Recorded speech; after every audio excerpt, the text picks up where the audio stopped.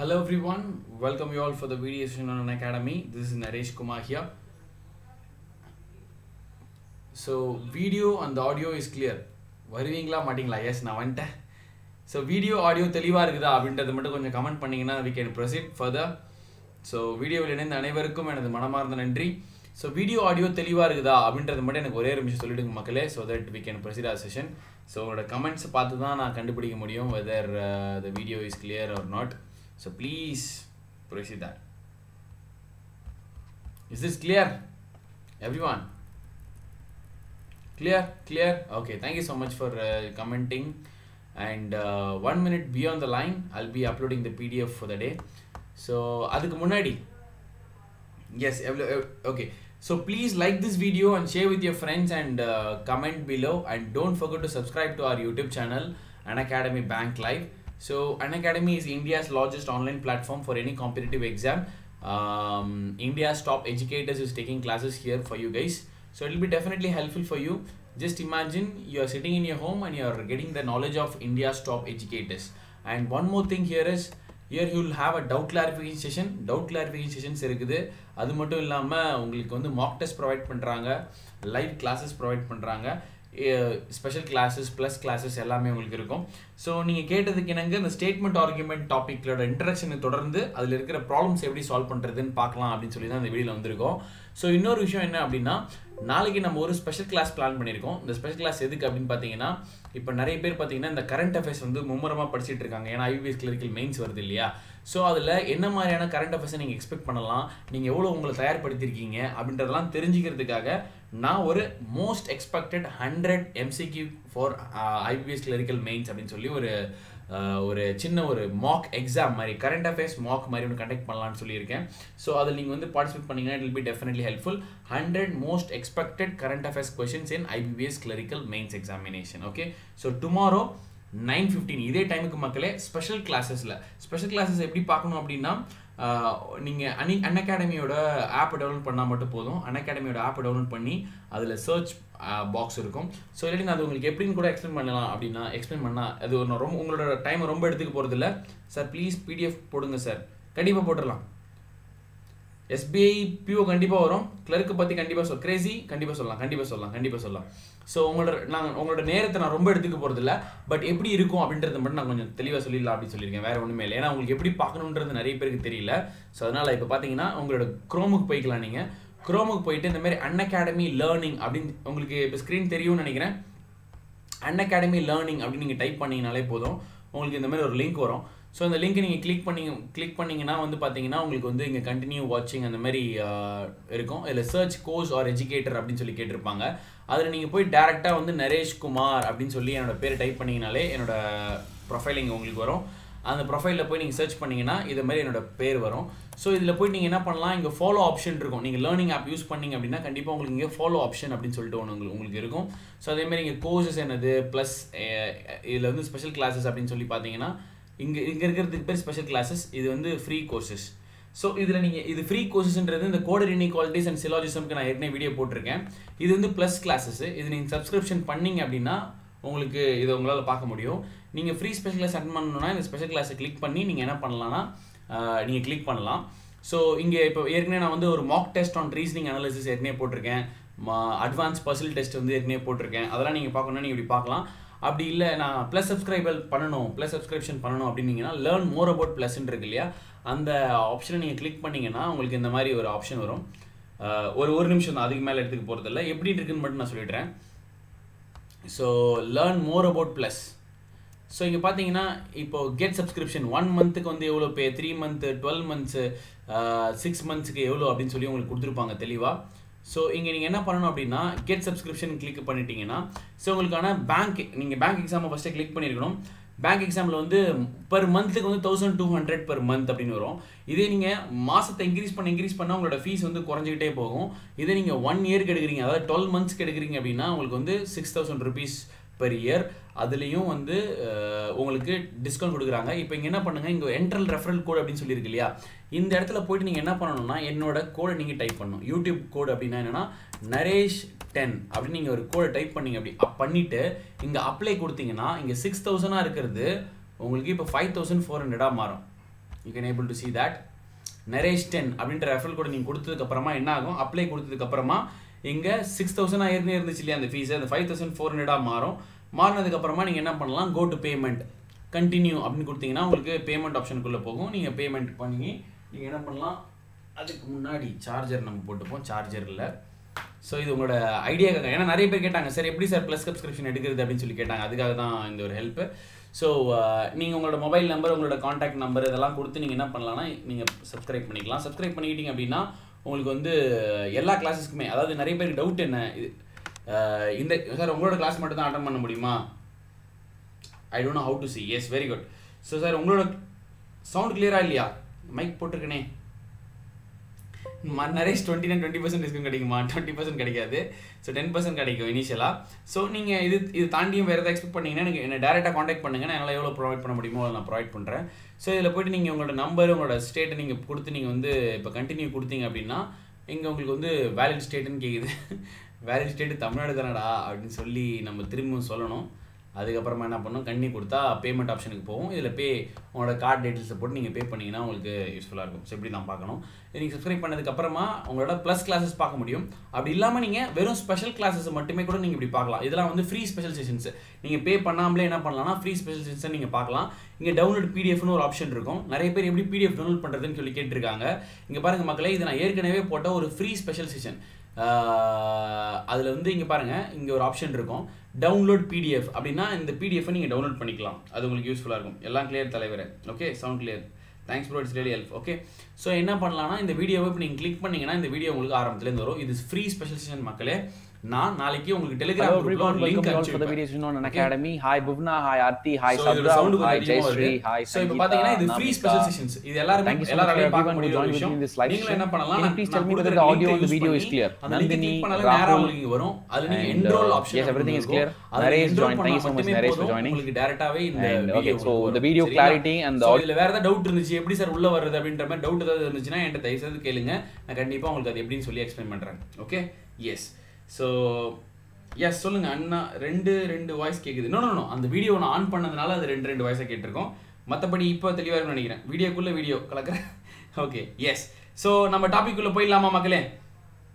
டாபிக்குள்ளே போயிடலாமா? இந்த வீடியோ நிறைய பேருக்கு ஷேர் பண்ணுங்கள், லைக் பண்ணுங்கள். ஸோ நீங்கள் கேட்டிங்கன்னு சொல்லி தான் இந்த வீடியோ நம்ம போட்டிருக்கோம். ஒன்றும் இல்லை, ஒரு சின்ன ஒரு அசம்பாவிதம் நடந்துருச்சு. ஸோ ப்ளீஸ் ஹூ ஆர் வாட்சிங் this video, please like this video and share with your friends and comment below. And இன்னைக்கு ரொம்ப முடியல நம்மளால், இருந்தாலும் சரி இந்த வீடியோவை நம்ம போட்டே ஆகணும் அப்படின்னு சொல்லி நான் வந்திருக்கேன்.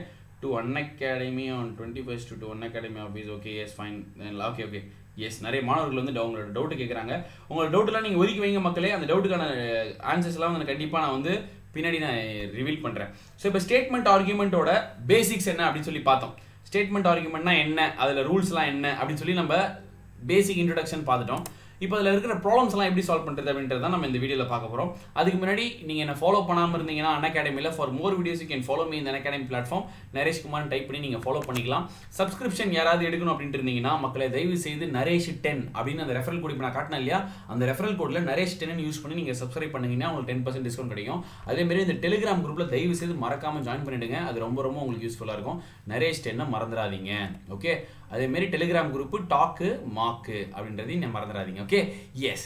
ஸோ இப்போ வந்து subscribe to our Unacademy YouTube channel, Unacademy live banking. So இப்போ பார்த்துலாம். இப்போ டேரக்டாக நம்ம கொஷினுக்குள்ளே போயிடலாம். Very good evening. Own channel when sir. இன்னும் 2-3 அதுக்கு ஒரு நம்ம ஆரம்பிக்கும் போது கொஞ்சம் கிளாஸாக ஆரம்பிக்கலாம் அப்படின்னு சொல்லி பிளான் பண்ணிட்டு இருக்கோம். அதனால கொஞ்சம் தள்ளி போகுது மக்களே. ஸோ கண்டிப்பாக கூடிய விரைவில், ரொம்ப நாள்லாம் கிடையாது, கூடிய விரைவில் நம்ம ஸ்டார்ட் பண்ணிடுவோம். ஸோ வீடியோ கொஞ்சம் பேர் தான் பார்க்குறாங்க. அவங்க எல்லாருக்குமே வந்து ஷேர் பண்ணுங்கள், லைக் பண்ணுங்கள். ஏன்னா இந்த டாபிக் வந்து நிறைய பேர் கேட்டதுக்கு தான் அந்த டாபிக் போட்டிருக்கோம். இல்லை உங்களுக்கு என்ன டாபிக் வேணும்னு கேட்டிங்கனாலும் நம்ம போடலாம். யூடியூப்பில் வீடியோ போடுங்க சார்ன்றீங்க, ஆனால் பார்க்காத தான் நம்ம வீடியோ போட முடியும். S, okay. ஸோ நம்ம கொஷினுக்குள்ளே போயிடலாம் மக்களே. இப்போ பாருங்கள், ஏன்னா நிறைய பேர் வந்து எக்ஸ்பிளைன் பண்ணுங்க சார், சம்மோட எக்ஸ்பிளைன் பண்ணுங்கன்னு போன வீடியோவில் நிறைய பேர் கேட்டிருந்தாங்க. அதனால தான் நான் சம்மோட வந்திருக்கேன். ஓகே, இப்போ பாருங்கள் bro, Telegram group sorry, okay, no problem தங்க மாட்டேன். இப்போ பாருங்கள், இப்படி ஒரு ஸ்டேட்மெண்ட் கொடுத்துருப்பாங்க. அது கீழே 2 ஆர்குமெண்ட் கொடுத்துருப்பாங்க, 1, 2. இது ரெண்டுத்துல ஸ்ட்ராங் ஆர்குமெண்ட் எது, இல்லை ரெண்டுமே ஸ்ட்ராங்கா இல்லை வீக்கா அப்படின்னு நம்ம கண்டுபிடிச்சு சொல்லணும். இப்போ பாருங்க, should the parents in India in future be forced to opt for only one child as against 2 or many at the present? அப்படின்னா என்ன சொல்ல வராங்க? இந்த தலைப்பு ஃபர்ஸ்ட் நம்ம புரிஞ்சுக்கிறது ரொம்ப அவசியம். சொல்லியிருக்கோமா இல்லையா? should the parents in India, அதாவது இந்தியாவில் உள்ள பெற்றோர்கள் பெற்றோர்கள் அதான் should the parents in India in future அதாவது வருங்காலத்தில் என்ன பண்ண சொல்லியிருக்காங்க தமிழ்ல தான் இந்த வீடியோ மக்களே தமிழ்ல எக்ஸ்பிளைன் பண்ண போறோம் ஓகே எஸ் தமிழ் தெரியாதவங்க தயவு செய்து கடையை காலி பண்ணிட்டு போங்க இது தமிழ் மக்களுக்காக வீடியோ ஸோ எல்லா வீடியோமே நமக்காக தான் போடுறேன் ஆனால் நீங்கள் தான் சப்போர்ட் பண்ண மாட்டீங்க தயவுசெய்து சப்போர்ட் பண்ணுங்க எவனாவது ஒருத்தவன் Unacademy தமிழில் வீடியோ போடுறான்னு சொல்லி என்னோட மீசியை எடுத்துக்கிறேன் இல்லை இருந்தாலும் பரவாயில்ல எடுத்துக்கிறேன் உனக்காக தான் முதல்ல அவங்ககிட்ட சண்டை போட்டு நான் இந்த வீடியோ போடுறேன் சரியா என்னோட மீசி எடுக்காத அளவுக்கு வச்சுக்கோங்க தயவுசெய்து கொஞ்சம் இப்போ சப்போர்ட் பண்ணிங்கன்னா ரொம்ப நல்லா இருக்கும் மக்களே எல்லாரும் சப்போர்ட் பண்ணுறீங்க எனக்கு ஒருத்தன் வந்தால் கூட எனக்கு போதும் எனக்கு அதை பற்றி கவலையே கிடையாது ஓகே எனக்கு போதும் ஆனால் அவங்ககிட்ட நான் சொல்லணும் இல்லையா பதில் அதுதான் நிறைய பேர் கேட்டிருந்தீங்க சார் நான் வரேன் சார் என்னப்பா அப்படின்னு சொல்லியிருந்தாங்க எனக்கு போதும் மக்களே ஒருத்தன் கிளாஸில் உட்காந்தா கூட நான் இன்ன வரைக்கும் நான் இத்தனை வருஷமாக கிளாஸ் எடுக்கிறேன் சென்னையாக இருக்கட்டும் பெங்களூராக இருக்கட்டும் சாட்டர்டே சண்டே பேட்சாக இருக்கட்டும் எந்த பேட்சாக இருக்கட்டும் ஒரு 4 பேர் உட்காந்தா கூட 4 பேருக்கு எப்படி சொல்லி கொடுக்க முடியும் அப்படி தான் நான் யோசிப்பேன் சரியா எனக்கு அதில் உடன்பாடு மாற்றுக்கிறதே கிடையாது ஆனால் இங்கேன்னும் போது நான் சில விஷயங்கள்லாம் சந்தீப் அதை நானே சொல்லிட்டேனே மீசியே இல்லையே அப்படின்னு சொல்லிட்டு சரியா எஸ் இப்போ கேள்விக்குள்ள வந்துருங்க அது போயிட வேணாம் நம்ம கேள்விக்குள்ள வரலாம் வாங்க Should the parents in India in future forced to opt for only one child as against 2 or many at the present இந்த வாக்கியத்தை நம்ம புரிஞ்சுக்கணும் அதாவது வருங்காலத்தில் இந்தியாவில் உள்ள பெற்றோர்கள் அனைவரும் நாம் இருவர் நமக்கு ஒருவர் அப்படின்ற இந்த பாலிசியை அடாப்ட் பண்ணிக்கலாமா அப்படி சொல்லி கேட்குறாங்க தேங்க்யூ நீங்கள் மட்டும்தான் தமிழில் போடுவீங்க வீடியோ நைஸ் தேங்க்யூ தீபா அதாவது வி சப்போர்ட் தேங்க்யூ வீரா அது என்ன சொல்கிறாங்கன்னா இனி வருங்காலத்தில் பெற்றோர்கள் அனைவரும் இந்தியாவில் நாம் இருவர் நமக்கு ஒருவர் அதாவது முன்னாடி பார்த்தீங்கன்னா நாம் இருவர் நமக்கு எத்தனையோ பேர் நம்ம தாத்தா பாட்டி காலத்திலாம் அதுக்கப்புறம் நம்ம பெற்றோர்கள் நம்ம அப்பா அம்மா காலத்தில் வந்து என்ன பண்ணியிருப்பாங்க அப்படின்னா நாம் இருவர் நமக்கு இருவர் அப்படின்னு சொல்லி ஒரு பிளான் வச்சிருப்பாங்க இப்போ நம்ம என்ன சொல்கிறோம் நாம் இருவர் நமக்கு ஒருவர் அப்படின்றோம் இன்னொரு காலத்தில் போனால் நாம் இருவர் நமக்கேன் ஒருவர் அப்படின்னு சொல்லிட்டு ஒரு பிளான்லாம் வரதுக்கு வாய்ப்பு இருக்கு ஆனால் இந்த கேள்வி என்ன சொல்கிறாங்கன்னா நாம் இருவர் நமக்கு ஒருவர் அப்படின்ற இந்த பாலிசியை அக்செப்ட் பண்ணிக்கலாமா வேணாமா அப்படின்னு சொல்லி கேட்குறாங்க மக்களே இது எத்தனை பேர் அக்செப்ட் பண்ணலாம் சொல்றீங்க எத்தனை பேர் அக்செப்ட் பண்ண வேணாம்னு சொல்றீங்க அதை மட்டும் எனக்கு சொல்லுங்க கமெண்ட்ல it will be sorry Mukesh this video will be in Tamil definitely I'll make a video yes sir Naresh Smile மாத்திட்டீங்க Naresh Smile Naresh 10 எது வேணா நீங்க யூஸ் பண்ணலாமா Naresh 10 is for YouTube okay நீங்க எது வேணா யூஸ் பண்ணிடலாம் சோ சொல்லுங்க மக்களே how many of you are accepting accept பண்றவங்க yes னு கமெண்ட் பண்ணுங்க பண்ணாதவங்க no அப்படி கமெண்ட் பண்ணுங்க ஓகே சோ only நிறைய பேர் ஆன்சர் பண்றாங்க not accept Gokula okay yes fine நிறைய பேர் இப்போ இந்த டாபிக் ஏற்கனவே நான் சொன்ன மாதிரி இது ஒரு இன்ட்ராக்டிவான டாபிக் உங்கள் ஆன்சர் இல்லாமல் ஒன்றுமே பண்ண முடியாது அக்செப்ட் பண்ண வேணாம் sir it's personal choice of every individual okay accepted Aravinda okay நிறைய பேர் ப்ரோ சாப்பிட்டீங்களா இல்லை கரெக்டாக லைவ் வந்துடுறீங்க அங்கே 9 மணிக்கு முடிச்சுட்டு எஸ் யார் சொல்கிறது அது அரியர சுதன் எஸ் ஆமாம் பிரதர் 9 மணிக்கு முடிச்சா 9:15 வரணும் இல்லையா இதான் நம்ம வேலையில் வந்து நம்ம கரெக்டாக இருக்கணும் இல்லையா எஸ் ஓகே ஸோ நல்லா கவனிங்க மக்களே இப்போ என்ன சொல்கிறாங்க நாம் இருவர் நமக்கு ஒருவர் இந்த பாலிசியை அக்செப்ட் பண்ணிக்கலாமா வேணாமா அதாவது உங்களுக்கு தனிப்பட்ட ஒரு கருத்து இருக்கலாம் இந்த பாலிசியை நீங்கள் ஏற்றுக்கலாம் இல்லை ஏற்றுக்காமல் போகலாம் உங்களோட தனிப்பட்ட கருத்தெல்லாம் நீங்கள் ஓரமாக ஒத்தி வைக்கணும் நான் ஏற்கனவே சொன்ன மாதிரி இது ஒரு நடுநிலையான தீர்ப்பு நீங்கள் நல்கணும் அதாவது கொடுத்துருக்க ஆர்கியூமெண்ட்ல இது சரியா தவறா அப்படின்னு சொல்கிறது தான் நம்மளோட வேலையை தவிர நம்மளோட பாயிண்ட் ஆஃப் வியூவை இங்கே இன்ஃப்ளூயன்ஸ் பண்ணுறது நம்மளோட வேலை கிடையாது உங்களுக்குன்னு ஒரு தனிப்பட்ட கருத்து இருக்கும் எனக்குன்னு ஒரு தனிப்பட்ட கருத்து இருக்கும் அது அவனுக்கு தேவையே இல்லை எக்ஸாம் ஹாலில் இப்போ கொடுத்துருக்க ஆர்குமெண்ட் சரியா தவறா அவன் சொல்கிறது ஸ்ட்ராங்கான ஆர்குமெண்ட்டா வீக்கான ஆர்குமெண்ட்டா இதை மட்டும் சொல்லு அப்படின்றத அவன் சொல்கிறானே தவிர உங்கள் கருத்தை இங்கே நீங்கள் சொல்லணும்னு அவசியமே கிடையாது மக்களே இப்போ பாருங்க ஃபர்ஸ்ட் ஆர்குமெண்ட் நம்ம போயிடலாம் ஃபர்ஸ்ட் ஆர்குமெண்ட் என்ன சொல்கிறாங்கன்னா S this is the only way to check the ever increasing population of India அதாவது இப்படி பண்ணுவதன் மூலமாகத்தான் இந்தியாவின் மக்கள் தொகையை சீர் செய்ய முடியும் குறைக்கலாம் முடியாது சீர் செய்ய முடியும் அப்படின்னு சொல்றான் அதாவது மக்களே நல்லா கவனிங்க வேற ஏதாவது ஐடியா இருக்குதா இந்தியாவின் மக்கள் தொகையை குறைக்கிறதுக்கு வேற ஏதாவது ஐடியா இருக்குதா மக்களே இது மட்டும் தானே ஒரே வழி இல்லை ஹிரோஷிமா நாகசாகி மாதிரி ஏதாவது பாம்பு போட முடியுமா இல்லை சின்ன வயசுல கள்ளிப்பால் ஊற்றி கொள்ள முடியுமா எதுவுமே பண்ண முடியாது இல்லையா yes this is the only way to check the ever increasing population of India ஏன் பாப்புலேஷனை குறைக்கணும் அப்படின்னு நம்ம முடிவு பண்ணோம் அப்படின்னா பாப்புலேஷன் தான் ஒரு நம்ம பொதுவா நம்மளோட முக்கியமா நம்ம நாளோட பெரும்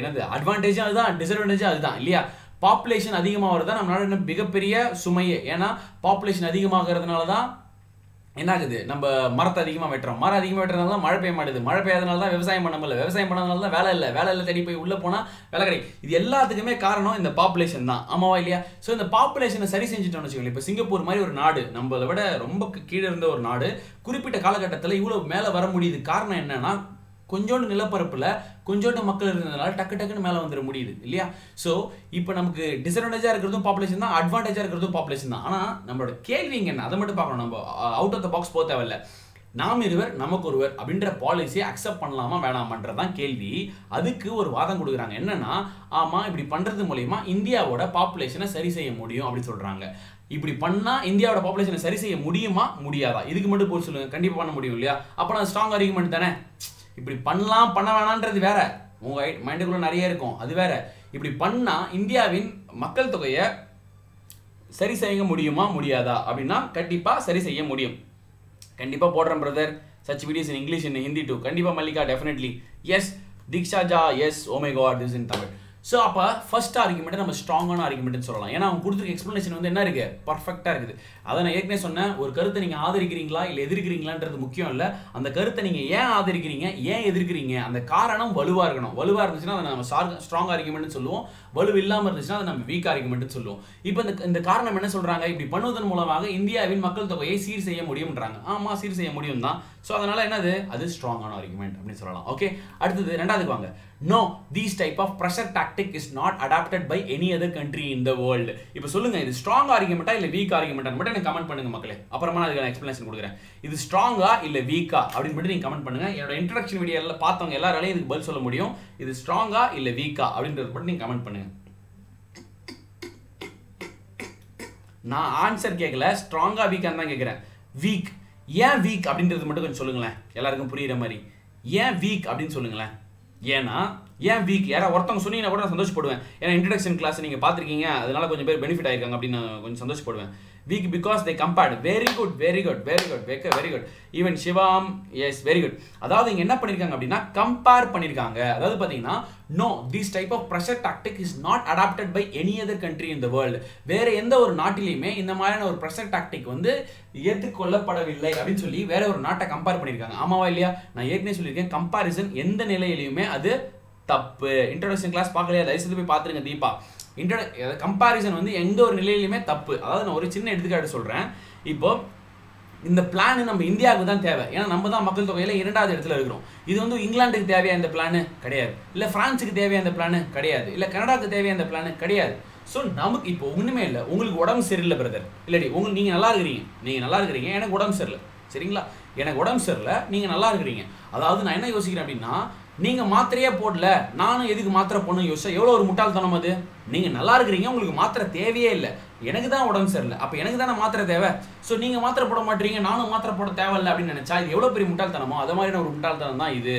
இப்போ இது எந்த கண்ட்ரியுமே எடுத்துக்கல, அதனால நம்மளும் எடுத்துக்கூடாது அப்படின்னு நினைச்சா அதனால் அது தப்பு. இல்லை இன்னும் சின்ன சின்ன எக்ஸாம்பிள் கூட சொல்கிறேனே, ஏற்கனவே சொன்னது தான். இப்போ ஃப்ரான்ஸு, இந்த யூஎஸ் மாதிரியான நாடுகளில் யூஎஸில் வந்து 21 வயசுக்கு மேலே வெளியில் இருக்கணும், அந்த ஆல்ஃபபெட் நம்பர்ஸ் வெளியில் சொன்னேன். அதேமாதிரி ஃப்ரான்ஸில் 16 வயசுக்கு மேலே வீட்டோட வெளில போயின்னு சொல்லியிருக்கேன். அந்த 16 வயசு வரைக்கும் கவர்மெண்ட் வந்து காசு கொடுக்கும் மக்களே. ஒரு குழந்தை கூட விட்டுருங்க, ஒரு பெண் கருவுற்ற காலத்திலிருந்து கன்சீவ் டாக்டர் கையை பிடிச்சி பார்த்துட்டு ஓகே சந்தோஷமான செய்தி அப்படின்னு சொல்றாரு இல்லையா, அந்த நேரத்தில் ஆரம்பிச்சு அந்த குழந்தை வந்து 16 வயசு ஆகிற வரைக்கும் கவர்மெண்ட் காசு கொடுக்குது மக்களே.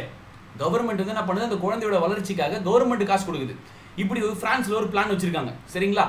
இந்த பிளானை நம்ம வச்சுக்க முடியுமா? இந்த பிளானை நம்ம இந்தியாவில் எடுத்துக்க முடியுமா? வச்சுக்க முடியுமா சார்? இப்படி வச்சுக்கிட்டா என்ன ஆகும், இந்தியாவில் இருக்கிற நல்லா வேலையை விட்டு இந்த வேலையை பண்ண ஆரம்பிச்சிடும். ஆமாவா இல்லையா? ஸோ அந்த பிளான் அந்த நாட்டுக்கு தேவை, ஏன்னா அங்கே பாப்புலேஷன் ரொம்ப கம்மியாக இருக்குது. அதனால அவன் என்ன பண்ணுறான், ஃபண்ட் பண்ணுறான், குழந்தைங்களை பெற்றுக்கணும் வளர்க்கணும் அப்படின்னு சொல்லி.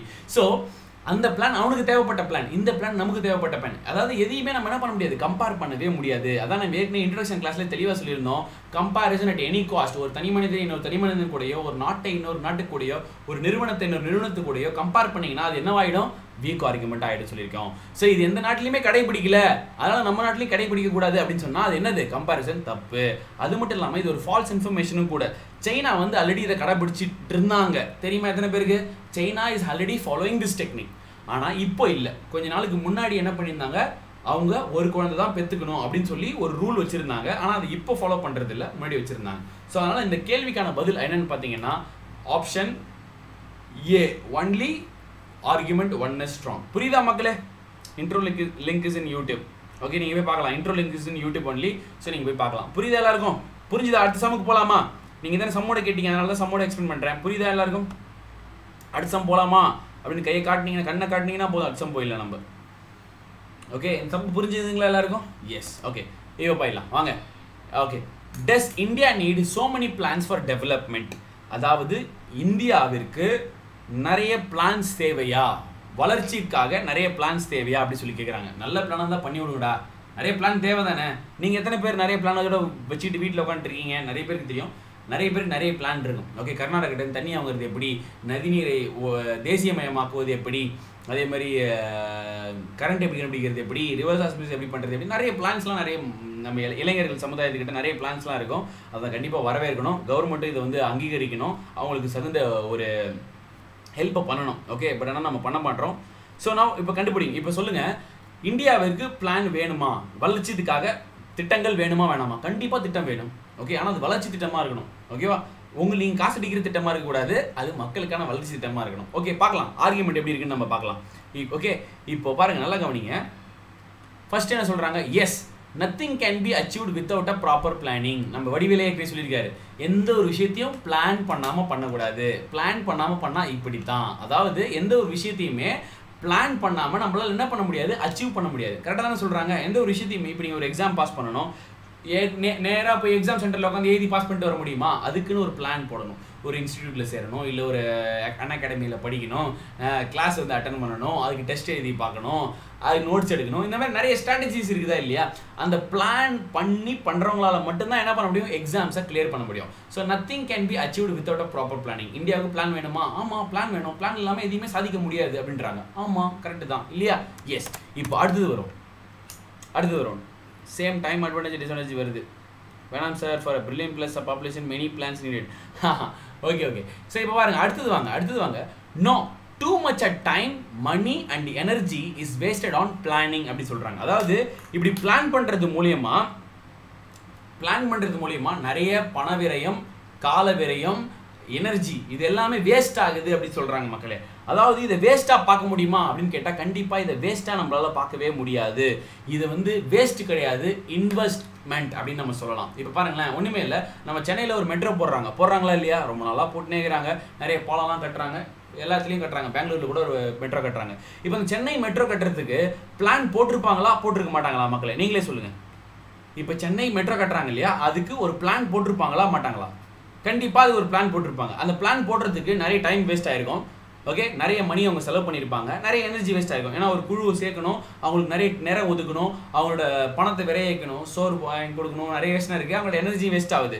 ஸோ இந்த பிளான் பண்ணுறது வேஸ்ட்டுன்னு நம்மளால் சொல்ல முடியுமா அப்படின்னா கிடையவே கிடையாது. அவங்க என்ன பண்ணியிருக்காங்க, அதை இன்வெஸ்ட் பண்ணியிருக்காங்க. ஏன்னா பிளானே பண்ணாமல் இப்போ நீங்கள் சென்னையில் மெட்ரோ கட்டுறீங்கன்னு வச்சுக்கோங்களேன், தப்பாக சில இடத்துல காங்கிரீட்டை எழுப்பி விட்டுருவீங்க, காலமை பீம்லாம் கண்ணாப்பண்ணு வந்துடும். அப்போ என்ன ஆகும், இது தப்புன்னு சொல்லி அதை திருப்பி இடிக்க வேண்டிய சூழ்நிலை வரும். அதை இடிக்கிறதுக்கு ஏற்படுற காசு, அது திருப்பி சரி செய்யறதுக்கு ஏற்படுற காசு வந்து நீங்கள் பண்ணுற இந்த இன்வெஸ்ட்மெண்ட்டை விட அதிகமாக இருக்குமே தவிர குறைவாக இருக்காது. அதனால் பிளான் பண்ணுறதுனால காசு வேஸ்ட் ஆகுது, காலம் வேஸ்ட் ஆகுது அப்படின்னு சொல்கிறது ஏற்றுக்க முடியாது. அது வேஸ்ட் ஆகலை, அதை நம்ம என்ன பண்ணுறோம், இன்வெஸ்ட் பண்ணுறோம் மக்களே. இப்போ நீங்கள் ஒரு 6 மாதம் படிச்சிருப்பீங்க, 1 வருஷம் படிச்சிருப்பீங்க, 2 வருஷம் படிச்சுட்டு இருப்பீங்க. இதெல்லாம் நீங்கள் என்ன வேஸ்ட் பண்ணிட்டு இருக்கீங்களா? இன்வெஸ்ட்மெண்ட் பண்ணிட்டு இருக்கீங்க. அடுத்த கட்டத்துக்கு நவர்றதுக்கான இன்வெஸ்ட்மெண்ட், இந்த டைம் எல்லாமே நீங்கள் என்ன பண்ணுறீங்க, இன்வெஸ்ட். அதை யார் ப்ராப்பராக இன்வெஸ்ட் பண்ணுறீங்களோ அவங்கள தான் என்ன பண்ண முடியும், அடுத்த லெவலுக்கு போக முடியும். ஸோ இது யாராவது வேஸ்ட் ஏன்டா பேங்க் எக்ஸாம் படிச்சு டைம் வேஸ்ட் பண்ணிட்டு இருக்க அப்படின்னு சொல்லி கேட்டாங்கன்னா, நீ என்ன பண்ண வேண்டியதெல்லாம் ஒன்று தான், செத்த சாத்திரையலா அப்படின்னு சொல்லிட்டு நீங்கள் பண்ணுற வேலையை தொடர்ந்து கான்சென்ட்ரேட் பண்ணி ஃபோக்கஸ்டாக டெடிகேட்டிவாக பண்ணிகிட்டே இருங்க. கண்டிப்பாக அதுக்கான ஒரு பலன் கண்டிப்பாக இருக்கும். இது நம்ம வேஸ்ட் பண்ணுறது கிடையாது, இன்வெஸ்ட் பண்ணிட்டு இருக்கோம் அடுத்த லெவலுக்காக. சரிங்களா? நம்ம ஸ்கூல் காலேஜஸ்லாம் நம்ம எப்படி நம்ம இன்வெஸ்ட் பண்ணமோ அதே தான் எங்கேயும் இன்வெஸ்ட் பண்ணிட்டு இருக்கோம். இது வேஸ்ட் கிடையாது மக்களே. ஸோ அதனால் அது வேஸ்ட்டுன்னு சொல்கிறத நம்மளால் என்ன பண்ண முடியாது, ஏற்றுக்கவே முடியாது. ஓகே, பிளான் கண்டிப்பாக வேணும் ஒரு விஷயத்தை பண்ணுறதுக்கு. அதுமாதிரி இந்த பிளான் வேஸ்ட்டா அப்படின்னு கேட்டால், டைம் வேஸ்ட்டான்னு கேட்டால் அது கண்டிப்பாக டைம் வேஸ்ட் கிடையாது. அது என்னது, ஓகே, இன்னொரு நெகட்டிவிட்டி. எஸ், உங்களுக்கு சொன்னால் திட்டுறாங்க சார், உங்களுக்கு புரியுது, நம்ம தான் எடுத்து சொல்லணும். அப்படி ஏதாவது பிரச்சனையா உங்கள் வீட்டில் பேசணுமா, என் நம்பரை கொடுத்து விடுங்க, நான் பேசுகிறேன். அதாவதுங்க இப்படிலாம் இருக்குதுங்க, நானும் இப்படி தாங்க இருந்தேன் அப்படின்னு சொல்லி நான் எக்ஸ்பிளைன் பண்ணுறேன். கண்டிப்பாக whenever you are fading up, please let me know, I'll talk to your parents seriously. Okay, so எல்லா இடத்துலையும் ஃப்ரெண்ட்லி பேரண்ட்ஸ் கிடைக்க மாட்டாங்க. சில அவங்களுக்கும் என்ன ஆதங்கம் அப்படின்னா, நம்ம பையன் படிச்சுட்டே இருக்கானே, சரி இப்படி சொன்னா வச்சு அந்த விட்டுட்டு வேறு ஏதாவது வேலைக்கு போவானா மாட்டானா அப்படின்ற ஒரு நல்ல எண்ணம் தானே தவிர வேறு கெட்டனம் கிடையாது. பெற்றவர்களுக்கு மட்டும் இந்த உலகத்தில் மக்களை திரும்ப சொல்கிற நல்லா கவனிச்சிங்க, இந்த உலகத்தில் யார் வேணால் நம்ம கெடுதல் நினைப்பாங்க, நம்ம பெற்றோர்களுக்கு மட்டும் நம்ம கெடுதலே நினைக்க மாட்டாங்க. அவங்க நினைக்கிறதுல ஒரு நல்லது இருக்கும். ஏன் அப்படி சொல்கிறாங்க அப்படின்னா, எங்கே நம்ம பையன் இதிலே படித்து ஏதாவது இப்படி ஆகிடணும் அப்படி ஆகிடணும்னு ஒரு அவங்க கூட இருக்கிற இந்த சிறு ரிலேட்டிவ்ஸாக இருக்கட்டும், இல்லை சொந்த பந்தமாக இருக்கட்டும், அவங்க ஏதாவது கொஞ்சம் ஏற்றி விடுவாங்க. அவங்க சொல்கிறத பேச்சு கேட்டுட்டு நம்ம மேலே அவங்க இப்படி சாடுறாங்களே தவிர வேறு எந்த ஒரு எதுவுமே இல்லை. நீங்கள் தான் என்ன பண்ணணும், எடுத்து புரிய வைக்கணும். ஓகே, எடுத்து புரிய வச்சு, இல்லைப்பா நான் வந்து நிஜமாகவே படிக்கிறேன், கண்டிப்பாக பாஸ் ஆகிடுவேன் அப்படின்னு நீங்கள் தான் அவங்களுக்கு என்ன பண்ணணும், ஒரு கான்ஃபிடென்ஸை கொடுக்கணும். சரிங்களா? அவங்க மேலே நம்ம தப்பு சொல்லக்கூடாது. Okay, your number please. டெலிகிராமில் எனக்கு டெஃபினட்டாக கான்டாக்ட் பண்ணுங்கள். ஓகே ஸோ அதில் என்னோட நம்பர் நான் கொடுக்குறேன். Okay thank you for supporting bro. Really எல்லாம் அப்படி தான் கேட்குறாங்க ப்ரோ, ரொம்ப கடுப்பாக வருது. தீபா நம்ம அதை சாட்சி காட்டோம். ஓகே நான் உடனே சொல்லட்டுமா, இப்போ 10 லீகர் இருக்காருன்னு வச்சுங்களேன். 10 லீகர் உங்களுக்குலாம் தெரியும்னு நினைக்கிறேன். இப்போ 10 லீகர் வந்து நிறைய பேர் ஸ்லெட்ச் பண்ணுவாங்க. நிறைய பேர் இப்போ கிரிக்கெட்டில் பார்த்தீங்கன்னா நிறைய பேர் ஸ்லெட்ச் பண்ணி பார்த்துருப்பீங்க. அந்த ஸ்லெட்ஜிங்க்குலாம் இமீடியட்டாக ரெஸ்பான்ஸ் வரும் பேட்ஸ்மேன் கிட்ட. இந்த போலரோட வேலையே ஸ்லெட்ஜிங் தான். எதுக்கு அது ஸ்லெட்ச் பண்ணுறாங்க தெரியுமா? ஸ்லெட்ச் பண்ணும்போது அவர் வந்து டிஸ்டர்ப் பண்ணி அவரோட அவுட் விக்கெட் எடுக்கிறதுக்கு தான் ஸ்லெட்ச் பண்ணுறது. மற்ற பேட்ஸ்மேன்லாம் என்ன பண்ணுவாங்க, இது புரியாமல் திரும்பி அவங்க ஸ்லெட்ச் பண்ணுவாங்க, திருப்பி அவங்கள வெறுப்பேற்றுவாங்க. ஸோ இது மாதிரிலாம் பண்ணுவாங்க. ஆனால் சச்சின் டெண்டுல்கர் இது வரைக்கும் ஸ்லெட்ச் பண்ணி நம்ம வந்து பார்க்குறது ரொம்ப ரொம்ப மிக மிக அரிது. அவர் கோவமே வராது, ஒரு 2 இடத்துல தான் கோவம் வந்திருக்கு. ஆனால் அந்த ஸ்லெட்ஜிங்கிறது ரொம்ப ரொம்ப கம்மி. ஏன் அப்படின்னா அவர் வாயால் பேச மாட்டார், அவரோட பேட்டு தான் பேசும். அப்படி தான் நம்மளும் இருக்கணும். நம்ம என்ன பண்ணக்கூடாது, அந்த மாதிரி நம்மக்கிட்ட கேள்விகள் நம்ம மேலே வரும்போது நம்ம என்ன பண்ணக்கூடாது, அதுக்கான பதிலை வாயால் கொடுக்கக்கூடாது, நம்ம ரிசல்ட்டில் கொடுக்கணும் மக்களே. சரிங்களா? அதை மட்டும் ஞாபகம் வச்சுங்க. அதுக்கான உழைப்பை போடுங்க, அதுக்கான பாதையில் செல்லுங்க. அவ்வளோதான் என்னால் சொல்ல முடியும். ஓகே 4 பேர் தான் காரணம். எஸ் லைசி மெசேஜ் பயமாக இருக்குது. ஏமா பயப்பட வேணாம், ரிலேட்டிவ் தான் தரேன். போதனை எதில் இருக்குது டிஃப்ரென்ஸ் சொல்லுங்கள். மோனிஷ் நான் போன கிளாஸே சொல்லியிருக்கேன். எனிவே ஸோ இந்த கேள்விக்கான பதில் வந்து first option 1 only argument 1 is true. இப்போ நான் வேற ஒரு கேள்வி கேட்குறேன் மக்களே. So sir please say my name 1 time.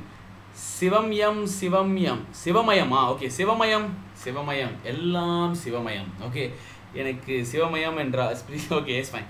நான் இன்னொரு விஷயம் மக்களே, இப்போ பாருங்க, நான் Virat Kohli fans sledging. Okay Monish, okay different perspective. என்ன சொல்கிறேன், விராட் கோலி கூட எப்போ ஸ்லெட்ச் பண்ணுறாரு, கையெழுத்து எப்போ போட்டார், சாதிச்சுட்டு தானே கையெழுத்து போட்டார். அப்போ அவன் கையெழுத்து போட்டான், அதுக்கப்புறம் சாதிச்சதுக்கு அப்புறம் தான் கையெழுத்து போட்டார். சாதிச்சுட்டு கையெழுத்து போடணும், சாதிச்சுட்டு தான் நம்ம வந்து என்ன பண்ணணும், பேசவே ஆரம்பிக்கணும். அதனால தான் சொல்ல வரேன். ஸோ நம்ம சைலண்ட்டாக ஒர்க் பண்ணுறோன்னா, நான் எல்லாருக்குமே சொல்கிறது தான், நம்ம வந்து ஒர்க் பண்ணுறது ரொம்ப சைலண்ட்டாக இருக்கணும். நம்மளோட ரிசல்ட்டு மட்டும்தான் சத்தமாக பேசணும். ஓகே அதை மட்டும் ஞாபகம் வச்சுக்கோங்க. நம்ம ரிசல்ட் தான் சத்தமாக பேசணுமே தவிர நம்ம ஒர்க் வந்து ரொம்ப சைலண்ட்டாக இருக்கணும். ஓகே அதை ஞாபகம் வச்சுக்கோங்க, எப்பயுமே மறந்துடாதீங்க. ஓகே ஏன்னா நம்ம என்ன பண்ணக்கூடாது, இப்போவே நான் படிக்கிறேன் நான் பேங்க் எக்ஸாம் ஆகிடுவேன், நான் அப்படி ஆகிடுவேன் அப்படின்னு சொல்ல ஆரம்பிக்கும் போது என்ன ஆகும்னா, எல்லாரும் தெரிய ஆரம்பிச்சா என்ன சொல்லுவாங்க, என்ன படிக்கிறேன்னா இன்னும் பேங்க் ஆச்சு அப்படி கலைக்கிறதுக்கு நிறைய வாய்ப்பு நம்மளே கொடுக்குற மாதிரி ஆகிடும். அதனால் என்ன பண்ணணும், கமுக்கமாக படிக்கணும். எக்ஸாம் ரிசல்ட் வந்ததுக்கப்புறம் போஸ்டர் அடித்து ஓட்டலாம், நம்மளே பேனர் வைக்கலாம். ஓகே ஸோ அது வேறு முடிச்சதுக்கப்புறமா. ஓகே எஸ் லைவ் வந்து 9:15 எப்பயுமே நம்ம லைவ் வந்து 9:15 ஸ்டார்ட் பண்ணிவிடுவோம் மக்களே. அதேமாதிரி நாளைக்கு ஃப்ரீ ஸ்பெஷல் செஷன்ஸ் நான் அரேஞ்ச் பண்ணியிருக்கேன். தயவு செய்து எல்லாருமே வரணும். Unacademy ஆப்பை டவுன்லோட் பண்ணி வச்சுக்கோங்க. அதில் வந்து நான் ஃப்ரீ ஸ்பெஷல் கொடுக்க போகிறேன். அதில் என்ன பண்ண போகிறேன் அப்படின்னா 100 expected Periyasamy, my name Periyasamy. Okay Periyasamy. So 100 expected MCQs for IBPS clerical mains நான் கொடுக்க போகிறேன். தயவுசெய்து வந்து பாருங்கள், அது ரொம்ப யூஸ்ஃபுல்லாக இருக்கும். ஓகே எஸ் இப்போ நான் இன்னொரு கேள்வி, பொதுவான கேள்வி ஒன்று கேட்கலான்னு இருக்கேன் மக்களே. கேட்கலாமா? பதில் சொல்லுங்கள் மக்களே. நமக்கு டைம் முடிஞ்சிருச்சு, இருந்தாலும் சரி ஓகே. ஸோ அடுத்த கேள்விக்கு போயிடலாம். 1 வாட்சிங். Okay yes fine. ஓகே நல்லா கவனிங்க மக்களே. இந்த கேள்வி கொஞ்சம் தரமான கேள்வி தான், இருந்தாலும் பார்க்கலாம். இப்போ பாருங்கள், கேட்குறது நல்லா இருக்கு. ஓகே ஸோ நானே ஒரு கேள்வி கேட்குறேன் உங்களுக்கு. இப்போ பாருங்களேன், ஒன்றுமே இல்லை, இந்த செஷன் 1 hour போனாலும் பரவாயில்ல, மக்கள் பார்த்தாங்கன்னா போதும். எனக்கு தயவுசெய்து ஷேர் பண்ணுங்கள், அதை வந்து கமெண்ட் பண்ணுங்கள், உங்களோட பசங்கள்லாம் கூப்பிடுங்க. நிறைய பேருக்கு தெரியாமல் இருக்கும். நம்ம டெலிகிராம் குரூப்பில் மெசேஜ் போட்டிருக்கோம், ஆனாலும் வரல நிறைய பேர். அவங்களெலாம் கொஞ்சம் வர சொல்லுங்கள். உங்களோட special WhatsApp status, FB status எல்லாம் போடுங்க, ரொம்ப யூஸ்ஃபுல்லாக இருக்கும். சரிங்களா? எஸ் இப்போ பாருங்கள், கேட்குறதுக்கு நல்லா இருக்குண்ணா, செய்கிறதுக்கும் நல்லா இருக்கும். Okay sorry I'm late sir, no problem. S இப்போ பாருங்கள், இப்போ சென்னை மாதிரி ஒரு பெருமாநகரத்தை எடுத்துப்போம் வச்சுக்கோங்களேன். இப்போ இந்த சென்னை மாதிரியான ஒரு பெருமாநகரத்தில் நிறைய வந்து போக்குவரத்துக்கு வந்து நிறைய சாதனங்கள் இருக்குது. அதாவது பேருந்து சாதனம் இருக்குது, தொடர் பேருந்து இருக்குது, ட்ரெயின் இருக்குது, அதுமாரி 3 சக்கர வாகனங்கள், 4 சக்கர வாகனங்கள், இதுமாதிரி நிறைய வந்து வசதி அமைப்புகள் இருக்குது. நான் என்ன பண்ணலான்னு இருக்கேன்னா, இந்த மொத்த சென்னை மாநகரத்துக்கும் ஒரே ஒரு டிரான்ஸ்போர்ட் கம்பெனி அப்படின்னு ஃபிக்ஸ் பண்ணலான்னு இருக்கேன். ஒரே ஒரு டிரான்ஸ்போர்ட் கம்பெனி தான் சென்னைக்கு இதுக்கப்புறம். சரிங்களா? ஸோ அது மூலிமா நான் எல்லாத்துக்கும் நான் வந்து அதுக்கேற்ற மாதிரி பஸ்ஸஸ், அதுக்கேற்ற மாதிரி கார்ஸ், அதுக்கேற்ற மாதிரி ட்ரெயின்ஸ் எல்லாமே விடுவேன். ஆனால் நான் கேள்வி என்ன கேட்குறேன்னா, இந்த மாதிரி நம்ம சென்னை மாநகரத்துக்கு ஒரே ஒரு டிரான்ஸ்போர்ட் கம்பெனி வச்சுக்கலாமா வேணாமா அப்படின்னு சொல்லி கேட்குறேன். நீங்கள் சொல்லுங்கள் மக்களே, ஒரே ஒரு டிரான்ஸ்போர்ட் கம்பெனி சென்னை மாநகரத்துக்கு வச்சுக்கலாமா வேணாமா? அதை வச்சுக்கலான்றீங்களா இல்லை வேணான்றீங்களா? நீங்களே சொல்லுங்கள் பார்ப்போம். செகண்ட் டே ப்ரோ ஓட எனர்ஜி லெவல் அள்ளுது, அப்படியே தெறிக்க விட்றோம். சரிங்களா? சொல்லுங்கள் மக்களே. இப்போது சென்னை மாநகரத்தை ஒரு எடுத்துப்போம், அதில் ஒரே ஒரு டிரான்ஸ்போர்ட் கம்பெனி தான், வச்சுக்கலாமா வேணாமா? நீங்களே சொல்லுங்கள். ஏன்னா சென்னை மாநகராட்சிக்கு நிறைய பேர் இருப்பீங்க. சென்னைன்னு இல்லை, தமிழ்நாடை சேர்ந்த அனைத்து மாணவர்களும் இங்கே இருக்கிறீங்க. ஸோ நீங்கள் சொல்லலாம், ஏதாவது உங்கள் பெருநகரம், நீங்கள் இப்போ சேலம் வந்து சேலத்தை எடுத்துங்க, திருச்சி இருந்தால் திருச்சி எடுத்துங்க, பாண்டிச்சேரி இருந்தால் பாண்டிச்சேரி எடுத்துங்க. அதை பற்றி மாற்று கருத்து இல்லை. நான் எனக்கு கேள்வி என்னென்னு அப்படின்னா, மக்களை வீடியோ ஆடியோ தெளிவாக இருக்குதா அது சொல்லுங்கள் மக்களே தயவுசெய்து. ஃபஸ்ட்டு ஏதாவது இடையூறு ஏற்பட்டுருச்சா? கூடாது, இட்ஸ் நாட் ஓகே, கூடாதுன்னு நிறைய பேர் சொல்கிறாங்க. ஓகே, கூடாது அப்படின்னு சொல்கிறாங்க. ஓகே, ஏன் கூடாது? வேணாம், நாட் பாசிபிள்லாம் தாண்டி it's not strong. No sir எல்லாரையும் ஓகே ஓகே நிறைய பேர் பதில் சொல்கிறாங்க. ஓகே, எல்லாரும் பதில் சொல்கிறதுக்கு ரொம்ப நன்றி. நானே பதில் சொல்கிறேன். இப்போ சில பேர் சொல்லியிருப்பாங்க, இல்லை சார் ஒரே கம்பெனியை வச்சா நிறைய அவங்களால ப்ரொவைட் பண்ண முடியாது. நான் என்ன சொல்கிறேன், ஒரே கம்பெனி இப்போ 1000 பஸ் ஓடுதா சென்னையில், நான் 2000 பஸ்ஸு போடுறேன், சரிங்களா? அதே மாதிரி உங்களுக்கு இவ்வளோ அன்கம்ஃபர்ட்டாக இருக்குதா, நான் கம்ஃபர்ட்டாக பண்ணித்தரேன், எல்லா வசதிகளும் செஞ்சு கொடுக்குறேன். அப்போ ஒத்துப்பீங்களா அப்படின்னு கேட்டாலும் ஒத்துக்க கூடாது. ஏன் அப்படின்னா இது என்ன ஆகிடும், ஒரு தலை வணிகம் அப்படின்னு சொல்லுவாங்க, மோனோபோலி அப்படின்னு சொல்லுவாங்க. மோனோபோலி அப்படின்னா மோனோ அப்படின்னாலே ஒன்று அப்படின்னு அர்த்தம். மோனோபோலி இது சிஸ்டம் ஆகிடும். மோனோபோலி அப்படின்னா என்னன்னா ஒரு தலை வணிகம் அப்படின்னு சொல்லுவாங்க. பிரிட்டிஷ் வந்து நம்ம இந்தியாவுக்குள்ள வரும்போது இதுதான் அவங்க பயன்படுத்தினாங்க. என்னன்னா நீ வந்து பொருளை விளை வைக்கலாம், நீ வந்து அதை யூஸ் பண்ணலாம், ஆனால் வணிகம் நான் மட்டும்தான் பண்ணுவேன். இங்கே 10 ரூபாய்க்கு வாங்குவேன், அங்கே 100 ரூபாய்க்கு விற்பேன். அதாவது இவனுக்கும் நஷ்டம்தான் அவனுக்கும் நஷ்டம்தான், ஆனால் வணிகம் பண்ணுற எனக்கு மட்டும்தான் லாபம். இதுதான் வந்து என்ன சொல்லுவாங்கன்னா மோனோபோலி ட்ரேட் அப்படின்னு சொல்லுவாங்க, ஒரு தலை வணிகம் அப்படின்னு சொல்லுவாங்க. இதுதான் இப்போ நான் சொன்ன கேள்விக்கான பதிலாகவும் ஆகிடும். ஒரே டிரான்ஸ்போர்ட்டை வச்சோன்னா என்ன பிரச்சனை அப்படின்னா, அவன் சொல்கிறது தான் ரேட்டு, அவன் சொல்கிறது தான் டைமு, அவன் சொல்கிறது தான் சட்டம். நீங்கள் என்ன சொன்னாலும் அதை ஏன்னா அவன் ஒருத்தம் தான். இப்போ ஒரு சின்ன எடுத்துக்காட்டு சொல்கிறேன் பாருங்களேன். இப்போ போத்தீஸ்னு ஒரு கடை இருக்குது இல்லையா, போத்தீஸ்னு ஒரு கடை இருக்குது. அந்த கடைக்குள்ளே போகிறீங்க, கடைக்குள்ளே போய் ஒரு சட்டை என்ன விலைன்னு கேட்குறீங்க, அவன் 1000 ரூபான்றான். பார்க்க முடியாது, ஆனால் 1000 ரூபான்றான். என்ன பண்ணுறீங்க, டீசெண்டாக எனக்கு வேணான்னு சொல்லி இறங்கி வந்து மேத்தி கார்மெண்ட்ஸில் 2 சட்டை அதே 1000 ரூபாய்க்கு எடுத்துன்னு வீட்டுக்கு போயினே இருப்போம். ஆமாவா இல்லையா? இப்போ பாண்டிச்சேரியும் அதே கதை தான். இப்போ பாண்டிச்சேரி போத்தீஸுக்கு போகிறோம், முடியலன்னா சண்டே மார்க்கெட்டில் வந்து ஒரு ட்ரெஸ் எடுத்துன்னு போய்கினே இருக்கும். ஆமாவா இல்லையா மக்களே? இப்போது இது இமேஜின் பண்ணுங்கள், போத்தீஸ்னு ஒரே ஒரு கடை தான் இருக்குது மக்களே, போத்தீஸ்னு ஒரே ஒரு கடை தான் இருக்குது. அப்போது என்ன ஆகும், அவன் சொல்கிறது தானே சட்டம், அவன் சொல்கிறது தானே ரேட்டு, அவன் என்ன சொல்கிறானோ அதே ரேட்டுக்கு தானே நம்ம வாங்கிட்டு வரணும். இதுதான் மோனோபோலி அப்படின்னு சொல்லுவாங்க.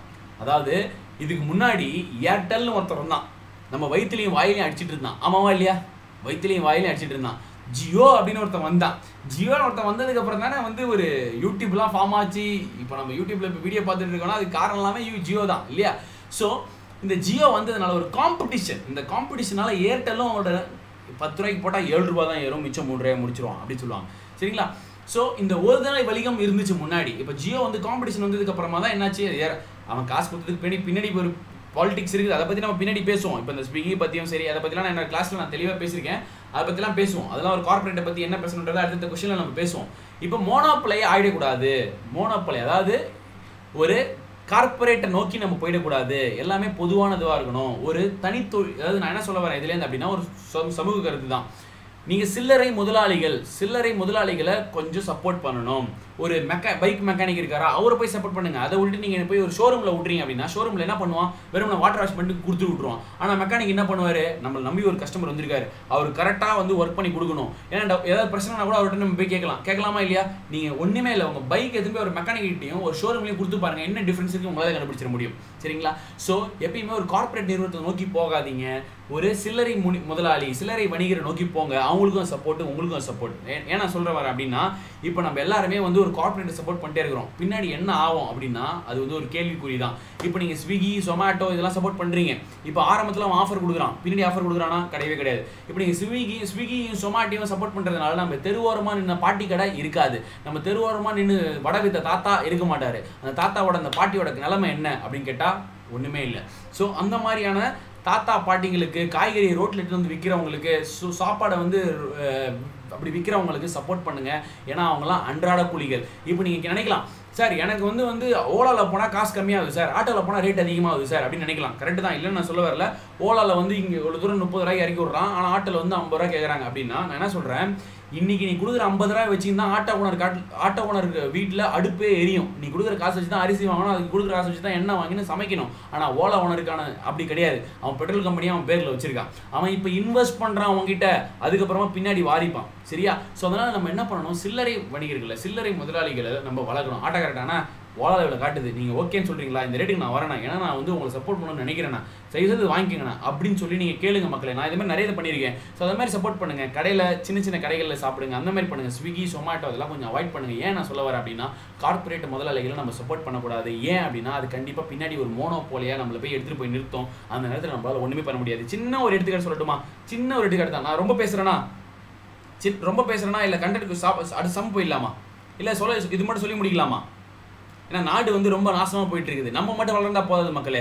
நீங்கள் பாஸ் பண்ணணும், நீங்கள் வேலைக்கு போகணும் அப்படி மட்டும் நம்ம நினைக்கக்கூடாது. நாடு முன்னேறணும், சரி? அது ரொம்ப முக்கியம் இல்லையா? நாட்டு மேலே அக்கறையே இல்லாமல் நம்ம கொஞ்சம் எடுத்தோம் கவுத்தோம் அப்படி என்ன மாதிரியான ஒரு பொசிஷனில் இருக்கும்போது நம்ம கண்டிப்பாக நம்ம பண்ணிடக்கூடாது. ஏகாதிபத்தியம். Okay, S. ஸோ இப்போ நான் என்ன சொல்ல வரேன் அப்படின்னா, ஒன்றுமே இல்லை, சிம்பிள் மக்களே. இப்போ ரேஷன் கடையை மூடலாம் அப்படின்னு சொல்லிட்டு இருக்காங்க. இதை பற்றிலாம் ஐடியாஸ் தெரியுமா உங்களுக்கு?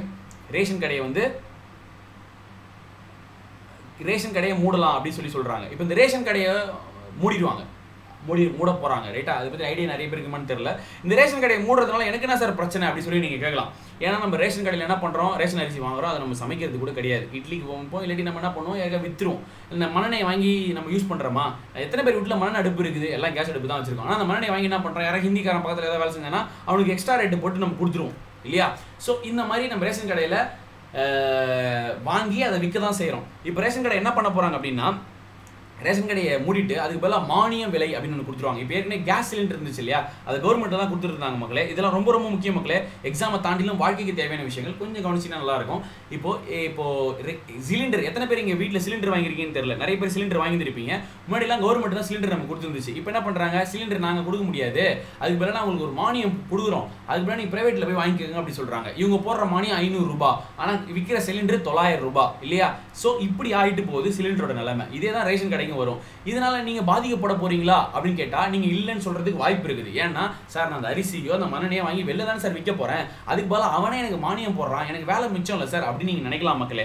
ஆனா ரேஷன் கடையை மூடுறது மூலியமா என்ன பிரச்சனை வரும் அப்படின்றத நான் தெளிவாக எக்ஸ்பிளைன் பண்றேன். எத்தனை பேர் இங்க வந்து அக்ரிகல்ச்சர் பேக்ரவுண்டை சேர்ந்தவர்கள் அப்படின்றது எனக்கு சொன்னீங்கன்னா அதுக்கேற்ற மாதிரி நான் பதில் சொல்றதுக்கு வசதியா இருக்கும். ஏன் அப்படின்னா இப்போ சொசைட்டி அப்படின்னு ஒரு இடம் இருக்கும் மக்களே. சொசைட்டி அப்படின்னா என்னன்னா, ஒரு விவசாயி அவர் விளைவிச்ச நெல்களையோ அவர் விளைவிச்ச பயிர்களையோ எடுத்துட்டு போய் அந்த சொசைட்டி கிட்ட தான் கொட்டுவார். அந்த சொசைட்டின்றது அரசாங்கத்தின் கீழே நடக்கிற ஒரு விஷயம். இப்போ எடுத்துட்டு போய் அவர் கொடுக்கும்போது என்ன சொல்லுவார், ஐயா மழை பெய்யல, ஐயா பயிரெல்லாம் வாடிடுச்சு, ஐயா இந்த மாதிரி விலைகள் அதிகமாகிடுச்சு, எங்களால் இவ்வளோ வறட்சியை நாங்கள் சந்திச்சிருக்கோம், ஸோ அதனால் இதுக்கு இவ்வளோ ரேட்டு கொடுங்க அப்படின்னு சொல்லுவாங்க. இல்லாட்டி எங்களுக்கு வந்து மானிய விலையில் பொருட்களை கொடுங்க, இல்லாட்டி எங்களுக்கு வந்து எங்களோட கடனை ரத்து பண்ணுங்க அப்படின்னு சொல்லி கவர்மெண்ட் கிட்ட முறையிடலாம். ஏன்னா கவர்மெண்ட் வந்து என்ன அப்படின்னா மக்களுக்கான ஒரு அரசு இல்லையா, மக்களோட தேவைகளை பூர்த்தி பண்ணுற ஒரு அரசு, responsible for each and every citizens question. Okay, so சொசைட்டியில் கொடுக்குற நெல்லை தான் என்ன பண்ணுறாங்க உங்கள் ரேஷன் கடையில் கொடுக்குறாங்க. ஓகே, இப்போ ரேஷன் கடையை ஸ்டாப் பண்ணிட்டாங்கன்னா என்ன ஆகும், சொசைட்டின்னு ஒன்று இருந்ததே காணாமல் போயிடும். சொசைட்டின்னு ஒன்று இல்லவே இல்லை அப்படின்னா இப்போ நம்மளோட விவசாயி அவன் விளைவிக்கிற நெல்களையோ இல்லை பயிர்களையோ எங்கே எடுத்துகிட்டு போய் கொடுக்க முடியும், சொசைட்டியில் கொடுக்க முடியாது. ஒரு தனி வெண்டார் கிட்ட தான் போய் கொடுக்க முடியும், தனி ஒரு முதலாளி கிட்ட தான் எடுத்துகிட்டு போய் கொடுக்க முடியும், ஒரு பிஸ்னஸ் மேன் கிட்ட தான் கொடுக்க முடியும். அப்படி கொடுக்கும்போது அவர்கிட்ட போய் சொல்ல முடியுமா, ஐயா மழை பெய்யலைங்க ஐயா பூச்சி அடிச்சிருச்சுங்க அப்படின்னு சொன்னால் அவன் என்ன சொல்லுவான், அவன் 1000 காரணம் சொல்லுவான். அப்பா இது இருக்குதான்ப்பா, எனக்கு 1000 பிரச்சனை சொல்ல முடியுமா? ஏன்னா he is not responsible for each and every citizen in India. அவனுக்கு எது காசு கம்மியாக வருது அதை வாங்கிட்டு போயிடுவான். ஸோ இப்போ என்ன நான் சொல்ல வரேன் அப்படின்னா, இப்போ ரேஷன் கடையை மூடுறதுனால விவசாயிகள் பாதிக்கப்படுறாங்க. சரி, விவசாயி தானே பாதிக்கப்படுறாங்க, நமக்கு என்ன சார், விவசாயம் பாதிக்கட்டும் சார், ஒன்றும் பிரச்சனை இல்லை, நம்ம இப்படி யோசிப்போம். இப்போ நம்ம நினைப்போம் விவசாயிகள் வாழணும், முன்னேறணும், வளரணும், என்ன பண்ணுறோன்னா ஒன்றும் பண்ணுறது கிடையாது. ஆனால் விவசாயி பாதிக்கிறது மட்டும் இல்லாமல் அதன் மூலிமா நீயும் பாதிக்கப்படுற. இப்போ விவசாயம் வந்து பாதிக்கப்படுது, விவசாயி பாதிக்கப்படுறான் அப்படின்னா அவன் என்ன பண்ணுவான், அடுத்த கட்டத்தில் அவன் நெல் விதைக்க மாட்டான், அவன் என்ன பண்ண மாட்டான், பயிரிட மாட்டான். ஏன்னா அவனுக்கு லாஸ் ஆகுது. அவன் என்ன பண்ண முடியும், 1 ஏக்கர் நிலத்தில் நெல் விதைச்சு அப்படின்னா 3-4 மாதத்துக்கு 10,000 ரூபா ப்ராஃபிட். நீ வேலை செய்வா, 3 மாதத்துக்கு 10,000 நீ வேலை செய்வியா? முடியாது. ஆனால் ஒரு விவசாயியும் 1 ஏக்கர் நிலத்தை வச்சுக்கிட்டு 3-4 மாதத்துக்கு 10,000 ரூபாய், வெறும் 10,000 ரூபாய் சம்பளத்துக்காக தான் வேலை செய்கிறாங்க. அவ்வளோ கஷ்டமான வேலையை அவங்கள பற்றிலாம் நம்ம யோசிச்சு பார்க்கணும் மக்களே. என்ன அப்படின்னா அவன் வேலையை விட்டுருவான். வேலையை விட்டதுக்கப்புறம் என்ன ஆகும், இங்கேருந்து நமக்கு ப்ரொடக்ஷனே வராது. வெளியிலேருந்து அரிசி வரும், அந்த அரிசி கூட வியாதியும் வரும், அதுக்கான மருந்தும் வெளியிலேருந்தே வரும். இப்போ நீ மாற்றியா இல்லையா கார்பரேட் கிட்ட, அவன் சொல்கிறது தான் அந்த அரிசியோட ரேட்டு, அவன் சொல்கிறது தான் அந்த மருந்தோட ரேட்டு அப்படின்னும் போது இப்போ நீ பாதிக்கப்படுறியா இல்லையா? ஒரு இண்டிவிஜுவல் சிட்டிசனும் இதில் நீங்கள் பாதிக்கப்படுவீங்க மக்களே. அதாவது விவசாயி மட்டும் பாதிக்கப்பட போகிறது கிடையாது, நீங்களும் பாதிக்கப்பட போகிறீங்க. விவசாயத்தை முன்னேறணும் அப்படின்னு சொல்லி நம்ம நிறைய யோசிக்கிறோம். ஆனால் இது வரைக்கும் ஏதாவது ஒரு விவசாயிக்கு நம்மளால முடிஞ்ச ஹெல்ப் பண்ணியிருக்கோமா? எத்தனை பேர் ஒரு விவசாயியை நேராக சந்தரிச்சு அவங்ககிட்ட போய் அரிசி வாங்கியிருக்கீங்க சொல்லுங்க பார்ப்போம். உங்கள் ஏரியாவில் எத்தனை இடத்துல வந்து சென்னையில் சிட்டியில் இருக்கிறியா பரவாயில்ல, ஒரு 10 கிலோமீட்டர்ல இருந்தால் திருவள்ளூர் இருக்குது, 10 கிலோமீட்டர் வந்தால் காஞ்சிபுரம் இருக்குது, அங்கே எத்தனை விவசாய நிலம் இருக்குது, அவங்ககிட்ட போய் ஐயா இது நெல் மூட்டை எவ்வளோ அப்படின்னு கேட்டு வாங்கினா ரேட்டும் கம்மி, உண்மையான குவாலிட்டி உண்டா இல்லையா? எத்தனை பேர் பண்ணுறோம்? நம்ம பண்ணுறதே கிடையாது. கடையில் மட்டும்தான் நம்ம வாங்கிட்டு வரோம். ஏன்னா நம்ம டைம் சேவ் பண்ணுறோம், நம்ம பிஸி சிட்டிசன் இல்லையா? ஸோ இப்படி நீ பண்ணும்போது அவன் மட்டும் எவ்வளோ கஷ்டப்படுறான். ஸோ அதனால் என்ன பண்ணணும்னா, இந்த ரேஷன் கடையை மூடுற மாதிரி ஒரு பிளான் வந்துச்சுன்னா தயவு செய்து அதெல்லாம் எதிர்த்து நீங்களாம் குரல் கொடுங்க மக்களே. இது சும்மா இந்த இன்னும் உங்கள்கிட்ட இந்த சப்போர்ட்டை வாங்கணும் அந்த மாதிரி அந்த எண்ணமே கிடையாது. என்னோட கிளாஸ் அட்டன் பண்ண எல்லா மாணவர்களும் தெரியும். நான் ஒரு கிளாஸில் கூட விடாது எல்லாத்தையுமே சொல்லியிருப்பேன். ஏன்னா நம்மளால் முடிஞ்ச ஒரு விஷயத்தை 4 பேர் சொன்னால் அது 40 பேருக்கு போகும், 400 பேருக்கு போகும். ஏதாவது ஒரு மாற்றம் வராதா அப்படின்னு ஒரு நப்பாசை தான், வேறு ஒன்றுமே கிடையாது. இது எல்லா கிளாஸ்லையுமே நான் சொல்லியிருக்கேன். ஏன் அப்படின்னா நீங்கள் சப்போர்ட் பண்ணணும், இதெல்லாம் நீங்கள் எடுத்துக்க கூடாது. கார்பரேட்டை தயவு செய்து சப்போர்ட் பண்ணாதீங்க. நம்ம சிறு சிறு வணிகர், சிறு சிறு முதலாளிகளை சப்போர்ட் பண்ணுங்க. அதுதான் நமக்கும் நல்லது, நாட்டுக்கும் நல்லது மக்களே. Okay, S, with this note will go to the next question. Okay okay, அதாவது ஸோ என்ன அப்படின்னா, சரி அது பேசலாமே, நம்ம கேள்விக்குள்ளே போயிடலாமே. Okay, S. ஸோ இப்போ பாருங்கள், நீங்கள் முடிஞ்ச அளவுக்கு சப்போர்ட் பண்ணுங்கள் மக்களே. உங்களால் முடிஞ்ச சப்போர்ட், ரொம்ப வேணாம். ஆமாம் இல்லை, ஃபார்மர்ஸ்லாம் வந்து ரொம்ப தண்ணி இல்லாமல் கஷ்டப்படுறாங்கல்ல அப்படின்னு சொல்லி டேப்பை திறந்துக்கிட்டே கை கழுவிட்டே பேசுவான். ஆமாம் இல்லை, இவங்களாம் ரொம்ப கஷ்டப்படுறாங்கல்ல, நீ தண்ணி வேஸ்ட் பண்ணுறாங்க இல்லையா, அதுக்கு ஏதாவது பண்ணிக்கிட்டே வந்து ஏதாவது திருநாய் பார்த்து திருந்தா விட்டால் திருட்டை ஒழிக்க முடியாது எம்ஜிஆர் சொல்லிக்கிறார். அதாவது நம்மளா ரியலைஸ் பண்ணணும், அப்பதான் எல்லாத்தையும் தீர்க்க முடியும். ஓகே, சரி அடுத்த கேள்விக்கு போயிடலாம் மக்களே, வாங்க. Should the admission to the professional courses in India be given only through merit without any concession to any particular group of students? அதாவது எந்த ஒரு கன்செஷன் அடிப்படையிலையும், அதாவது sports quota, community quota, ex-servicemen quota, எந்த கோட்டாவின் அடிப்படையிலையும் சீட்டு கொடுக்காம ஒன்லி ப்ரொஃபஷனலாக admit பண்ணணும் அப்படின்னு சொல்கிறாங்க. சரிங்களா? இந்த கருத்தை வந்து பாதி பேர் ஆதரிப்பாங்க, பாதி பேர் வந்து எதிர்ப்பாங்க இல்லையா? ஸோ இதுக்கான பதில் என்ன அப்படின்றது, இதுக்கான ஆர்குமெண்ட்டாக நம்ம பார்க்கணும். இதில் சில பேர் வந்து பாதி ஆதரிப்பாங்க, பாதி எதிர்ப்பாங்க. அது நமக்கு முக்கியமே கிடையாது. கொடுத்துருக்க ஆர்குமெண்ட் கரெக்டாக இல்லையா அது சொல்கிறது தான் நம்மளோட வேலை. உங்களோட பர்சனல் தாட்டை இங்கே திணிக்கக்கூடாது. நான் ஏற்கனவே சொல்லியிருக்கோம். அதாவது ஒரு ப்ரொஃபஷனல் கோர்ஸ்னால் இன்ஜினியரிங், மெடிக்கல் காலேஜ், அதில் சீட்டு வந்து மெரிட்டில் தான் கொடுக்கணும். நல்லா படித்து மார்க் எடுத்துக்கணும் மட்டும் தான் கொடுக்கணுமே தவிர எந்த கன்செஷன் அடிப்படையிலையும் கொடுக்கக்கூடாது அப்படின்றத அவங்க சொல்ல வராங்க. ஓகே, இது எப்படின்னு ஆர்குமெண்ட் நம்ம பார்க்கலாம். S, this will improve the quality of the professional as they will be able to complete the course successfully. ஆமாம், இப்படி நீங்கள் மெரிட்டில் ஒருத்தவங்க சீட்டு கொடுத்தீங்கன்னா அவன் கண்டிப்பாக அந்த கோர்ஸை சக்ஸஸ்ஃபுல்லாக படிச்சுட்டு வெளில வருவானா மாட்டானா? ஆர்குமெண்ட்டை மட்டும் பாருங்கள் மக்களே. நீங்கள் உங்களோட கருத்து, அதாவது உடனே சொல்கிறேன், ஏற்கனவே சொன்னது தான், நீங்கள் ஆதரிக்கிறீங்களா எதிர்க்கிறீங்களான்றது முக்கியம் கிடையாது மக்களே. அந்த காரணம் வலுவாக இருக்கணும் அப்படின்னு நம்ம ஏற்கனவே சொல்லியிருக்கோம். அதே மாதிரி ஏத்தாப்புல ஒருத்தன் பேசினாலும் அவன் சொல்கிறது கரெக்டாக இல்லையான்னு மட்டும் நம்ம நோட் பண்ணணும். நம்ம அவன் சொல்கிறத வாய்ப்பே கொடுக்காம நம்ம இல்லை தப்பு, இல்லை சரி அப்படின்னு நம்ம சொல்லக்கூடாது. நல்லா கவனிங்க. இப்போ என்ன சொல்கிறாங்க அப்படின்னா, இந்த வீடியோ யூடியூப்ல இருக்கும் மக்களே. இப்போ பாருங்க, this will improve the quality of the professional as they will be able to complete the course successfully. மெரிட்ல சீட்டு கொடுத்தா அவனால படிக்கிற பையனை தான் சீட்டு கொடுக்க போறீங்க. அவன் கண்டிப்பா பாஸ் பண்ணிட்டு வெளில வருவானா மாட்டானா? கண்டிப்பா பாஸ் பண்ணிட்டு வெளில வருவான் இல்லையா? அதுதான் அவங்க சொல்றாங்க. அவங்க தப்பா எதுவும் சொல்லியே, மெரிட்ல சீட்டு கொடுத்தா அவன் பாஸ் பண்ணிட்டு வெளில வருவான்றாங்க. இது ஏத்துக்க முடியுமா முடியாதா? கண்டிப்பா அவன் பாஸ் பண்ணிட்டு வெளில வருவான். இதுல மாட்டு கருத்தே கிடையாது. ஸோ அது ஸ்ட்ராங்கான ஆர்குமெண்ட். அடுத்தது வாங்க. No, this will keep a large number of socially and economically backward students out of the reach of the professional course. ஆமாவா இல்லையா? இது வந்து நிறைய பின்தங்கி உள்ள மாணவர்களுக்கு அப்புறம் இந்த மாதிரியான ஒரு கல்வி வந்து ஒரு எட்டாக்கனி ஆயிடுமா இல்லையா? அதாவது நீ வந்து ஒரு பிரைவேட் ஸ்கூல்ல படிச்சிருக்க, அவன் வந்து ஒரு அரசு உயர்நிலை பள்ளியில் படிச்சிருக்கான். நீ வந்து ஒரு டியூஷன் வச்சிருக்க, அவன் வந்து சாணி எழுதியிருக்கான். நீ வந்து ஒரு வீட்டில் இருக்க, அவனுக்கு வீடே கிடையாது. நீ 3 வேளை சோறு சாப்பிட்ற, அவனுக்கு சோறே கிடையாது. நீங்க 2 பேரையும் எப்படி என்னால் கம்பேர் பண்ண முடியும்? எப்படி உங்க 2 பேரையும் ஒரே தராசில் என்னால் போட முடியும்? என்ன புரியுதுங்களா உங்களுக்கு? அதாவது உனக்கு எல்லா சலுகைகளும் கிடைச்சிருக்கு, உனக்கு வாழ்க்கைக்கு தேவையான அத்தியாவசிய தேவைகள் கிடைச்சிருக்கு. ஒருத்தனுக்கு வாழ்க்கைக்கு தேவையான அத்தியாவசிய தேவைகளே இல்லை, அவனை போய் நீ எப்படி உனக்கு கூட கம்பேர் பண்ணலாம் அப்படின்னா அது தப்பு தானே? அதாவது இது இப்படி நம்ம கன்செஷன் கொடுக்காம போனோம் அப்படின்னா என்ன ஆகும்னா, கீழ்த்தட்டு மக்களால் மேலே வர முடியாது அப்படின்னு சொல்கிறாங்க. இது வந்து ரொம்ப இன்டென்சிவான டாபிக். இந்த டாப்பிக்கை யூஸ் பண்ணி தான் பாலிட்டிஷியன்ஸே பாலிடிக்ஸ் பண்ணிட்டு இருக்காங்க. இதில் நம்ம பேசுறதுக்கு பெரிய விஷயம் இல்லை. இது இன்டென்சிவாக பேசுனா நிறைய பேர் மனத்தை புண்படுத்துகிற மாதிரி இருக்கும். ஆனால் உண்மை என்னன்றதை மட்டும் நம்ம சொல்லிடலாம். இதுவும் கரெக்டு தான், ரெண்டாவதும் கரெக்டு தான். ஸோ இது ரெண்டு ஆர்குமெண்ட்டுமே ஸ்ட்ராங்கான ஆர்குமெண்ட். ஆனால் கன்செஷன்றது எந்த முறையின் அடிப்படையில் இருக்கணும் அப்படின்னா, நான் சொன்னேன் இல்லையா, அந்த முறையின் அடிப்படையில் இருக்கணும். அதாவது பாவர்ட்டி லைனுக்கு கீழே இருக்கிறியா, ஓகே உனக்கு கன்செஷன் உண்டு. ஏன்னா நம்ம எல்லாருமே சக மனிதனா பார்க்குற ஒரு மனிதாபிமான அடிப்படையில், ஓகே அவன் வந்து ரொம்ப கஷ்டப்படுறான், அவனுக்கு வந்து இந்த மாதிரியான உதவிகள், ஏன்னா நம்ம சென்னை ஃப்ளட்ஸாக இருக்கட்டும், இல்லை வந்து தானே புயலாக இருக்கட்டும், இல்லை வந்து சுனாமியாக இருக்கட்டும், அப்போ நம்ம மனிதாபிமானத்தில் நம்ம பார்த்தோம். அந்த டைமில் எல்லாருக்குமே யார் என்னன்னு தெரியாமல் நம்ம போய் ஹெல்ப் பண்ணோம். ஸோ அந்த மாதிரி கஷ்டப்படுறான்னா அவனுக்கு கன்செஷன் கொடுக்கறதுல எந்த விதமான மாற்று கருத்துமே கிடையாது. ஆனால் ஒன்ஸ் அவன் ப்ராவர்ட்டி லைனுக்கு மேலே வந்துட்டானா, ப்ராவர்ட்டி லைனுக்கு மேலே வந்துட்டானாலே என்ன ஆகிடும், அவன் வந்து ஒரு ப்ரைவேட் ஸ்கூலில் போட்டுருவான். அவன் வந்து என்ன பண்ணிடுவான், ஒரு நல்ல டியூஷனில் போட்டுருவான். அவனோட வாழ்க்கை தேவை உயர்ந்துருச்சா இல்லையா, அவனோட எல்லாமே பண்ணிட முடியும் இல்லையா. அப்பையும் வந்து நம்ம என்ன பண்ணுறது, கன்செஷன் கொடுக்குறதுல எந்த ஒரு நியாயமும் இல்லை அப்படின்னு சொல்கிறேன். ஏன் அப்படின்னா இந்த பக்கமும் இருக்கிறாங்க, அந்த பக்கமும் இருக்கிறாங்க. ஸோ நான் என்ன சொல்ல வரேன் அப்படின்னா, இது வந்து ஒரு நடுநிலையான வரணும். எல்லாருமே பாலிட்டி லைன் மேலே தூக்குறது மட்டும் தான் நம்ம என்ன இருக்கணுமே தவிர, இதை வச்சுக்கிட்டு கேவலமான பாலிடிக்ஸ் மட்டும் நம்ம பண்ணவே கூடாது. ஆனால் அதுதான் நம்ம நாடு பண்ணிட்டு இருக்குது. அதுக்கு நம்ம தான் பலியாகிட்டு இருக்கோம். படித்த மாணவர்களாகிய நீங்கள் இந்த மாதிரி இந்த சாதி, இந்த மதம், இந்த மொழி இதெல்லாம் அப்பாற்பட்டு சில நாலேஜை வளர்த்துக்கணும். அதை 4 பேருக்கு போதிக்கணும். அதுலேருந்து நீங்கள் மீண்டு வரணும். அப்போ தான் நாளைய இந்தியா ஒரு நல்ல இந்தியாவாக இருக்கணும் அப்படின்றது தான் என்னோட கருத்து. ஸோ இது ரெண்டுமே வந்து இப்போதைக்கு இந்த கேள்விக்கான ஸ்ட்ராங் ஆர்குமெண்ட். ஓகே, நான் சொன்னதை கொஞ்சம் யோசிச்சு பாருங்கள். ஏன்னா இப்போ நம்ம எல்லாருமே செல்ஃபிஷாக திங்க் பண்ண ஆரம்பிச்சோன்னா அவனும் செல்ஃபிஷாக தான் திங்க் பண்ணுவான். இதுக்கு ஒரு சின்ன எடுத்துக்காட்டு சொல்லிட்டோமா மக்களே, ஒரு சின்ன எடுத்துக்காட்டு. ஏன்னா எடுத்துக்காட்டு சொல்லும் போது தான் நல்லா இன்ட்ரெஸ்டிங்காக இருக்கும். இப்போ எப்படி, நான் ஒன்றுமே இல்லை மக்களே, இப்போ பாருங்களேன், இப்போது விழுப்புரம் மாநகராட்சி பஸ் நீங்கள் எல்லாருமே பார்த்துருப்பீங்களா? விழுப்புரம் மாநகராட்சி பஸ் பார்த்துருப்பீங்க. அதே மாதிரி பார்த்தீங்கன்னா உங்களுக்கு வந்து கும்பகோணம் மாநகராட்சி பஸ்ன்னு ஒன்று பார்த்துருப்பீங்க, கோவை மாநகராட்சி பஸ்ன்னு ஒன்று பார்த்துருப்பீங்க, சேலம் மாநகராட்சி பஸ்ன்னு ஒன்று பார்த்துருப்பீங்க. அதாவது மாநகராட்சி பஸ்ஸுகள், அதாவது மாநகராட்சிக்குன்னு ஒரு பஸ் கொடுத்துருப்பாங்க.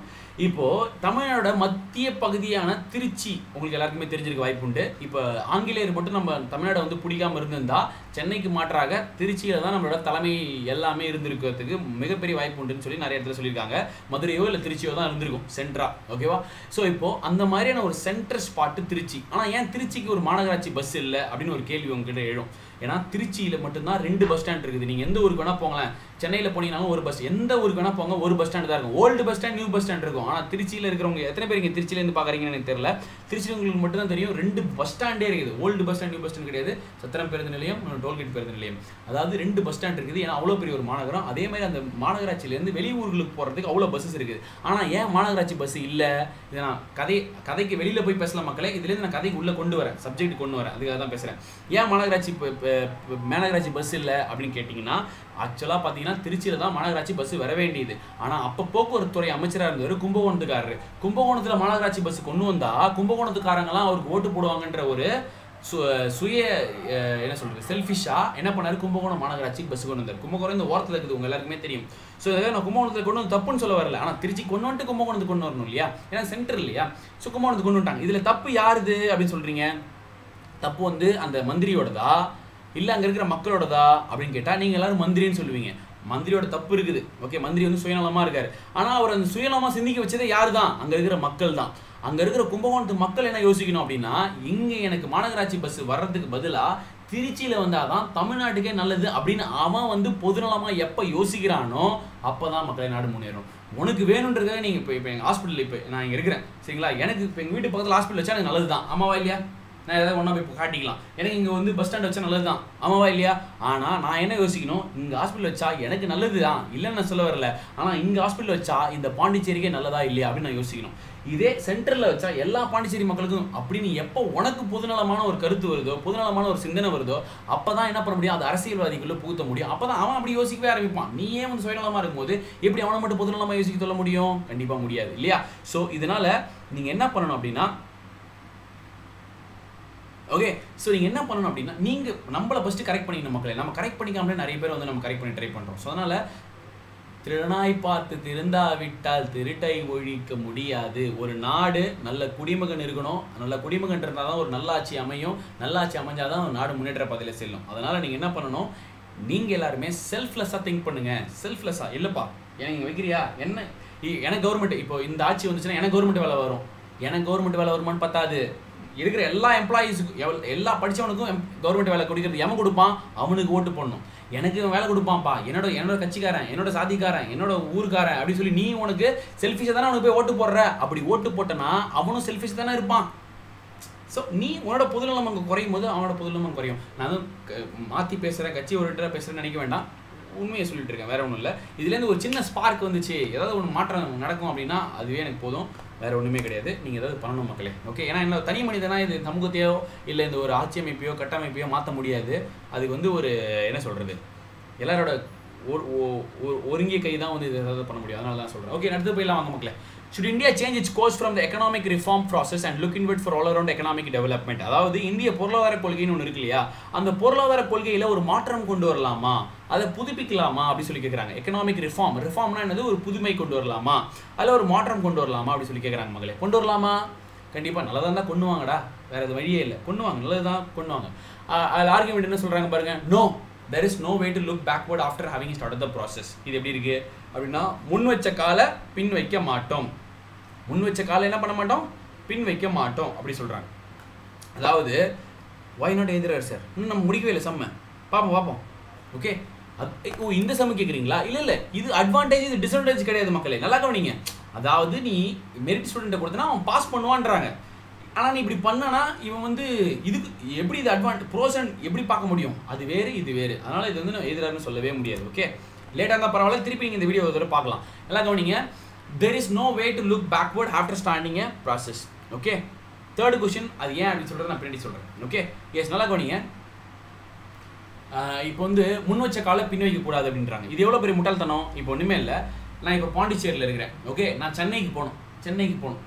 வழி மாதிரி நான் என்ன பண்ணுறேன், இப்படி கீழ் நோக்கி போயிடுறேன். தமிழகத்தோட தென்கோடியான கன்னியாகுமரி நோக்கி நான் போகிறேன்னு வச்சுங்களேன். நான் சென்னைக்கு போகணும்.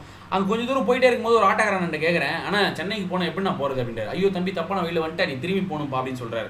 அப்போ நான் என்ன பண்ணுறேன், ஐயோ நான் வேறு முன் வச்ச காலை பின் வைக்க மாட்டேனே அப்படின்னு சொல்லிட்டு இந்த உலகத்தையே ஒரு தடவை சுற்றி வந்தாலும் வருவனே தவிர பின்னாடி திரும்ப மாட்டேனே அப்படின்னு சொல்கிறது எவ்வளோ ஒரு முட்டாள்தனமோ, அது மாதிரி ஒரு முட்டாள்தனம் தான் இது. இப்போ நீங்கள் ஒரு விஷயத்தை ஸ்டார்ட் பண்ணுறீங்க, அதில் ஒரு சின்ன பிழை ஏற்படுது, இல்லை ஒரு தப்பு ஏற்படுது அப்படின்னா அதை நீங்கள் என்ன பண்ணணும், அது சரி செய்கிறதுக்கான முயற்சிகள் ஏற்படணுமே தவிர இல்லை நான் பண்ணுறது சரிதான், நான் பிடிச்ச முயலுக்கு 3 கால் அப்படின்னு சொல்கிறவனால என்ன பண்ணவே முடியாது, ஒரு நல்ல ஒரு என்ன சொல்கிறது, ஒரு அச்சீவ் பண்ணவே முடியாது, ஒரு வளர்ச்சி பாதைக்கு கொண்டு செல்லவே முடியாது. அவன் தனது தப்பை திருத்திக்காத எவனாலையும் என்ன பண்ணவே முடியாது, சாதிக்கவே முடியாது. எப்படி சாதிக்க முடியும்? அவன் தப்பை சரின்னு சொல்கிறான். இப்போ பார்த்தீங்கன்னா முக்கால்வாசி அரசியல்வாதிகள் அப்படி தான் இருக்கிறாங்க. அவங்க சொன்ன ஸ்டேட்மெண்ட்டை சரின்னு ஒத்துக்க வைப்பாங்க. ஏன் அட்மின் போட்டது, அது இவர் போட்டது, அவங்க தப்பை ஏற்றுக்கவே மாட்டாங்க. எத்தனை பேர் ஏற்றுக்கிறாங்க தப்பை? Okay, so there is no look backward after starting the process அப்படின்றது தப்பு. அப்படி பண்ண ஏதாவது இப்போ நீங்கள் ஒரு ஸ்ட்ராட்டஜி வச்சுருக்கீங்க மக்களே, எக்ஸாம் பாஸ் பண்ணுறதுக்கு ஒரு ஸ்ட்ராட்டஜி வச்சுருக்கீங்க, அந்த ஸ்ட்ராட்டஜி ஃபெயில் ஆகுது. அப்போ என்ன பண்ணுவீங்க, அது நல்ல ஸ்ட்ராட்டஜியாக மாற்றணும் இல்லையா? இல்லை நான் என்ன ஸ்ட்ராட்டஜி இருந்தோ அதே ஸ்ட்ராட்டஜி தான் நான் வச்சிருப்பேன் அப்படின்னா கண்டிப்பாக கடைசி வரைக்கும் நம்மளால என்ன பண்ண முடியாது, பாஸ் பண்ணவே முடியாது.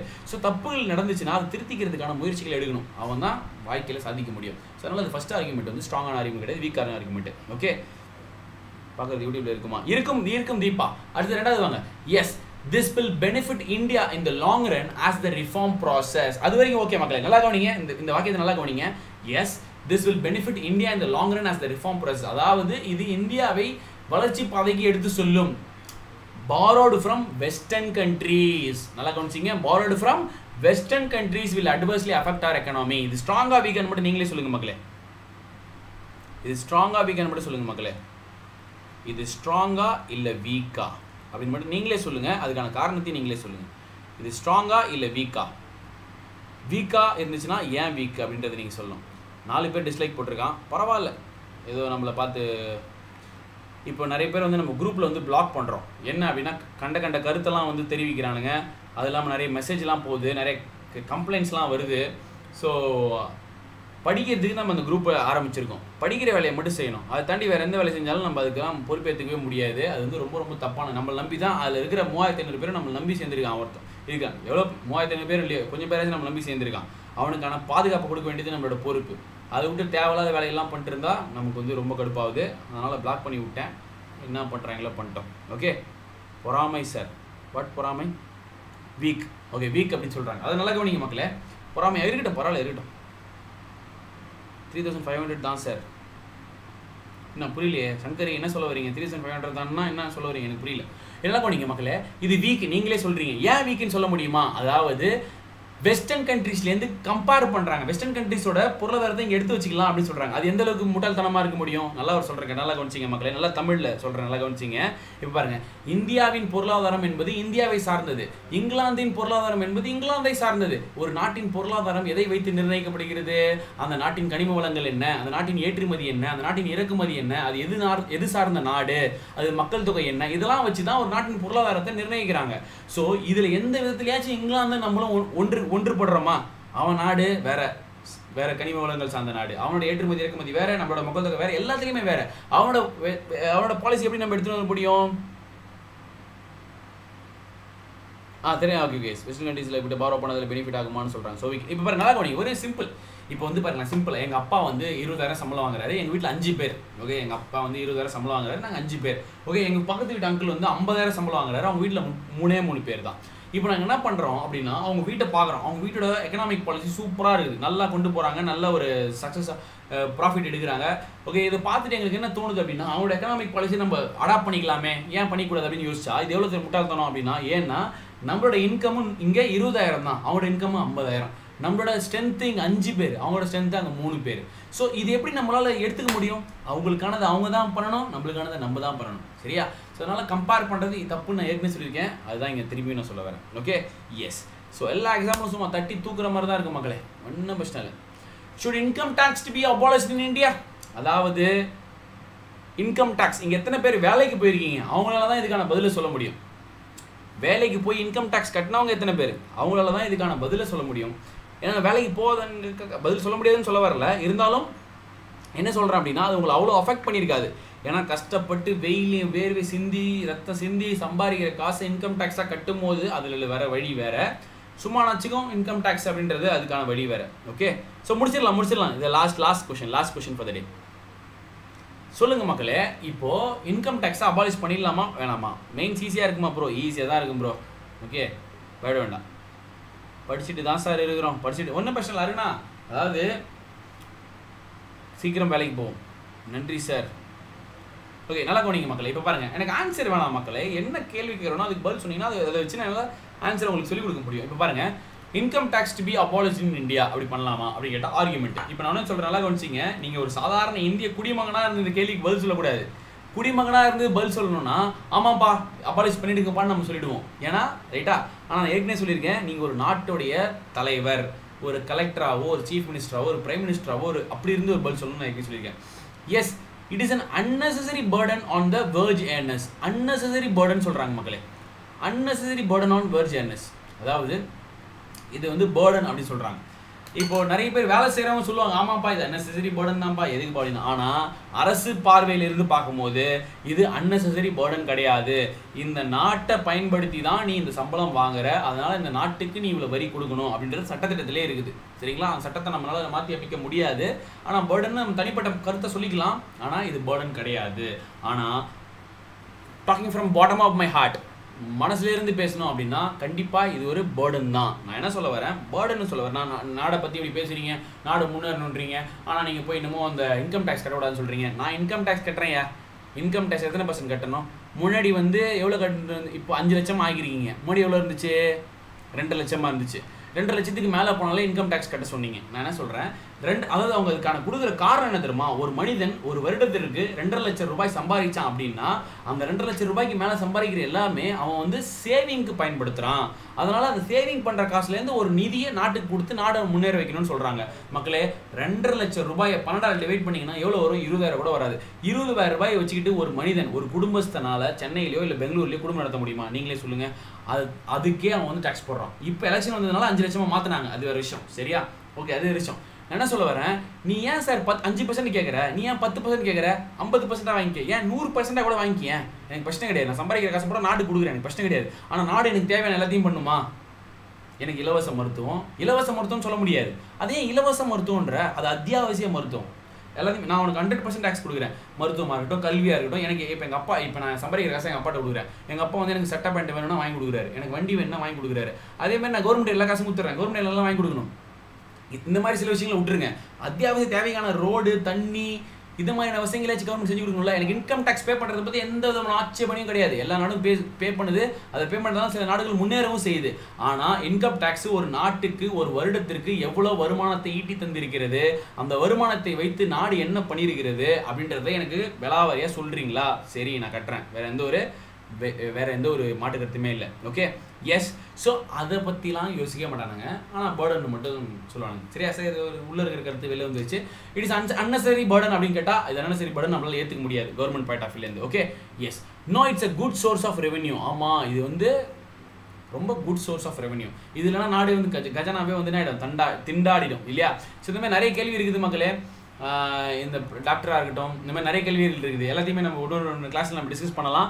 நாளைக்கு ஸ்பெஷல் கிளாஸ் இருக்குது, தயவுசெய்து மறந்துடாதீங்க. ஃப்ரீ ஸ்பெஷல் செஷன் தான், அதுவும் யூடியூப் மாதிரி நீங்கள் ஃப்ரீயாக பார்க்கலாம். அது எப்படின்னு சொல்லி நான் ஒரு லிங்க் நான் டெலிகிராம் குரூப்பில் ஷேர் பண்ணுறேன். டெலிகிராம் குரூப்பில் ஜாயின் பண்ணாதவங்க தயவுசெய்து நம்ம டெலிகிராம் குரூப்பில் ஜாயின் பண்ணிக்கோங்க. அதை நான் ரெகுலராக அப்டேட் பண்ணுவேன். ஸோ அதை நீங்கள் பார்த்துட்டு நீங்கள் என்ன பண்ணலாம், எனக்கு எங்கே கிளாஸ் இருக்குது சார், உங்கள் கிளாஸ் எனக்கு தெரிய மாட்டேங்குது, டைம் எனக்கு தெரிய மாட்டேங்குது, நிறைய பேர் கமெண்ட் போடுறீங்க. எனக்கு எப்பவுமே யூடியூபோ இந்த ஃப்ரீ ஸ்பெஷல் செஷனும் 9:15 தான், 9:15 தான் என்னோட கிளாஸ் ஆரம்பிக்கும். நீங்கள் 9 மணிக்கு ரெடி ஆகிட்டீங்கன்னா போதும், 9:15 வந்துடும். நீங்கள் டெலிகிராம் குரூப்பில் ஜாயின் பண்ணிங்கன்னா மட்டுமே போதுமானது. ஓகே, யாராவது சப்ஸ்கிரிப்ஷன் பண்ணணும்னு இன்ட்ரெஸ்டடாக இருந்தீங்கன்னா என்னோட ரெஃபரல் கூட மறக்காமல் யூஸ் பண்ணுங்கள். நரேஷ் 10 அப்படின்னு போட்டு அப்ளை கொடுத்தீங்கன்னா 10% உங்கள் ஃபீஸ் நம்பர் கூட டெலிகிராமில் இருக்கும். நீங்கள் காண்டாக்ட் பண்ணுங்கள். நான் நீங்கள் காண்டாக்ட் பண்ணாலே என்னப்பா டிஸ்டர்ப் பண்ணுறேன் அப்படின்னா இது வரைக்கும் நான் யார்ட்டையும் கேட்டதே இல்லை. எனக்கு பேசுகிற டைம் கிடச்சா கூட நான் கண்டிப்பாக மக்களுக்கு ஏதாவது பதில் சொல்கிறத நான் முயற்சி பண்ணுவேன். அதனால் உங்களுக்கு என்ன டவுட் இருக்கோ அது எல்லாத்தையுமே கேளுங்க, இப்போ பண்ணலாம். ஸோ இந்த வீடியோ பார்த்துருக்க எல்லாருமே தயவுசெய்து ஒரு லைக் போடுங்க. ஸோ இந்த வீடியோ உங்களுக்கு பிடிச்சிருந்ததுன்னா லைக் பண்ணுங்கள், இதை நிறைய பேருக்கு ஷேர் பண்ணுங்கள், அது மறக்காமல் கமெண்ட் பண்ணுங்கள். நம்ம Unacademy யூடியூப் சேனலில் சப்ஸ்கிரைப் பண்ணுங்கள். So catch me on the next YouTube live at day after tomorrow 9:15 and tomorrow special செஷனில் உங்களை சந்திக்கும் வரை உங்களிடமிருந்து விடைபெறுவது உங்கள் நரேஷ் குமார். டாடா, பாய், take care, love you all, cheers, bye, good night. நன்றி மக்களே. வீடியோவில் இருந்த அனைவருக்கும் எனது மனமார்ந்த நன்றி. உங்களை இன்னொரு வீடியோவில் சந்திக்கும் வரை உங்களிடமிருந்து விடைபெறுவது உங்கள் நரேஷ் குமார்.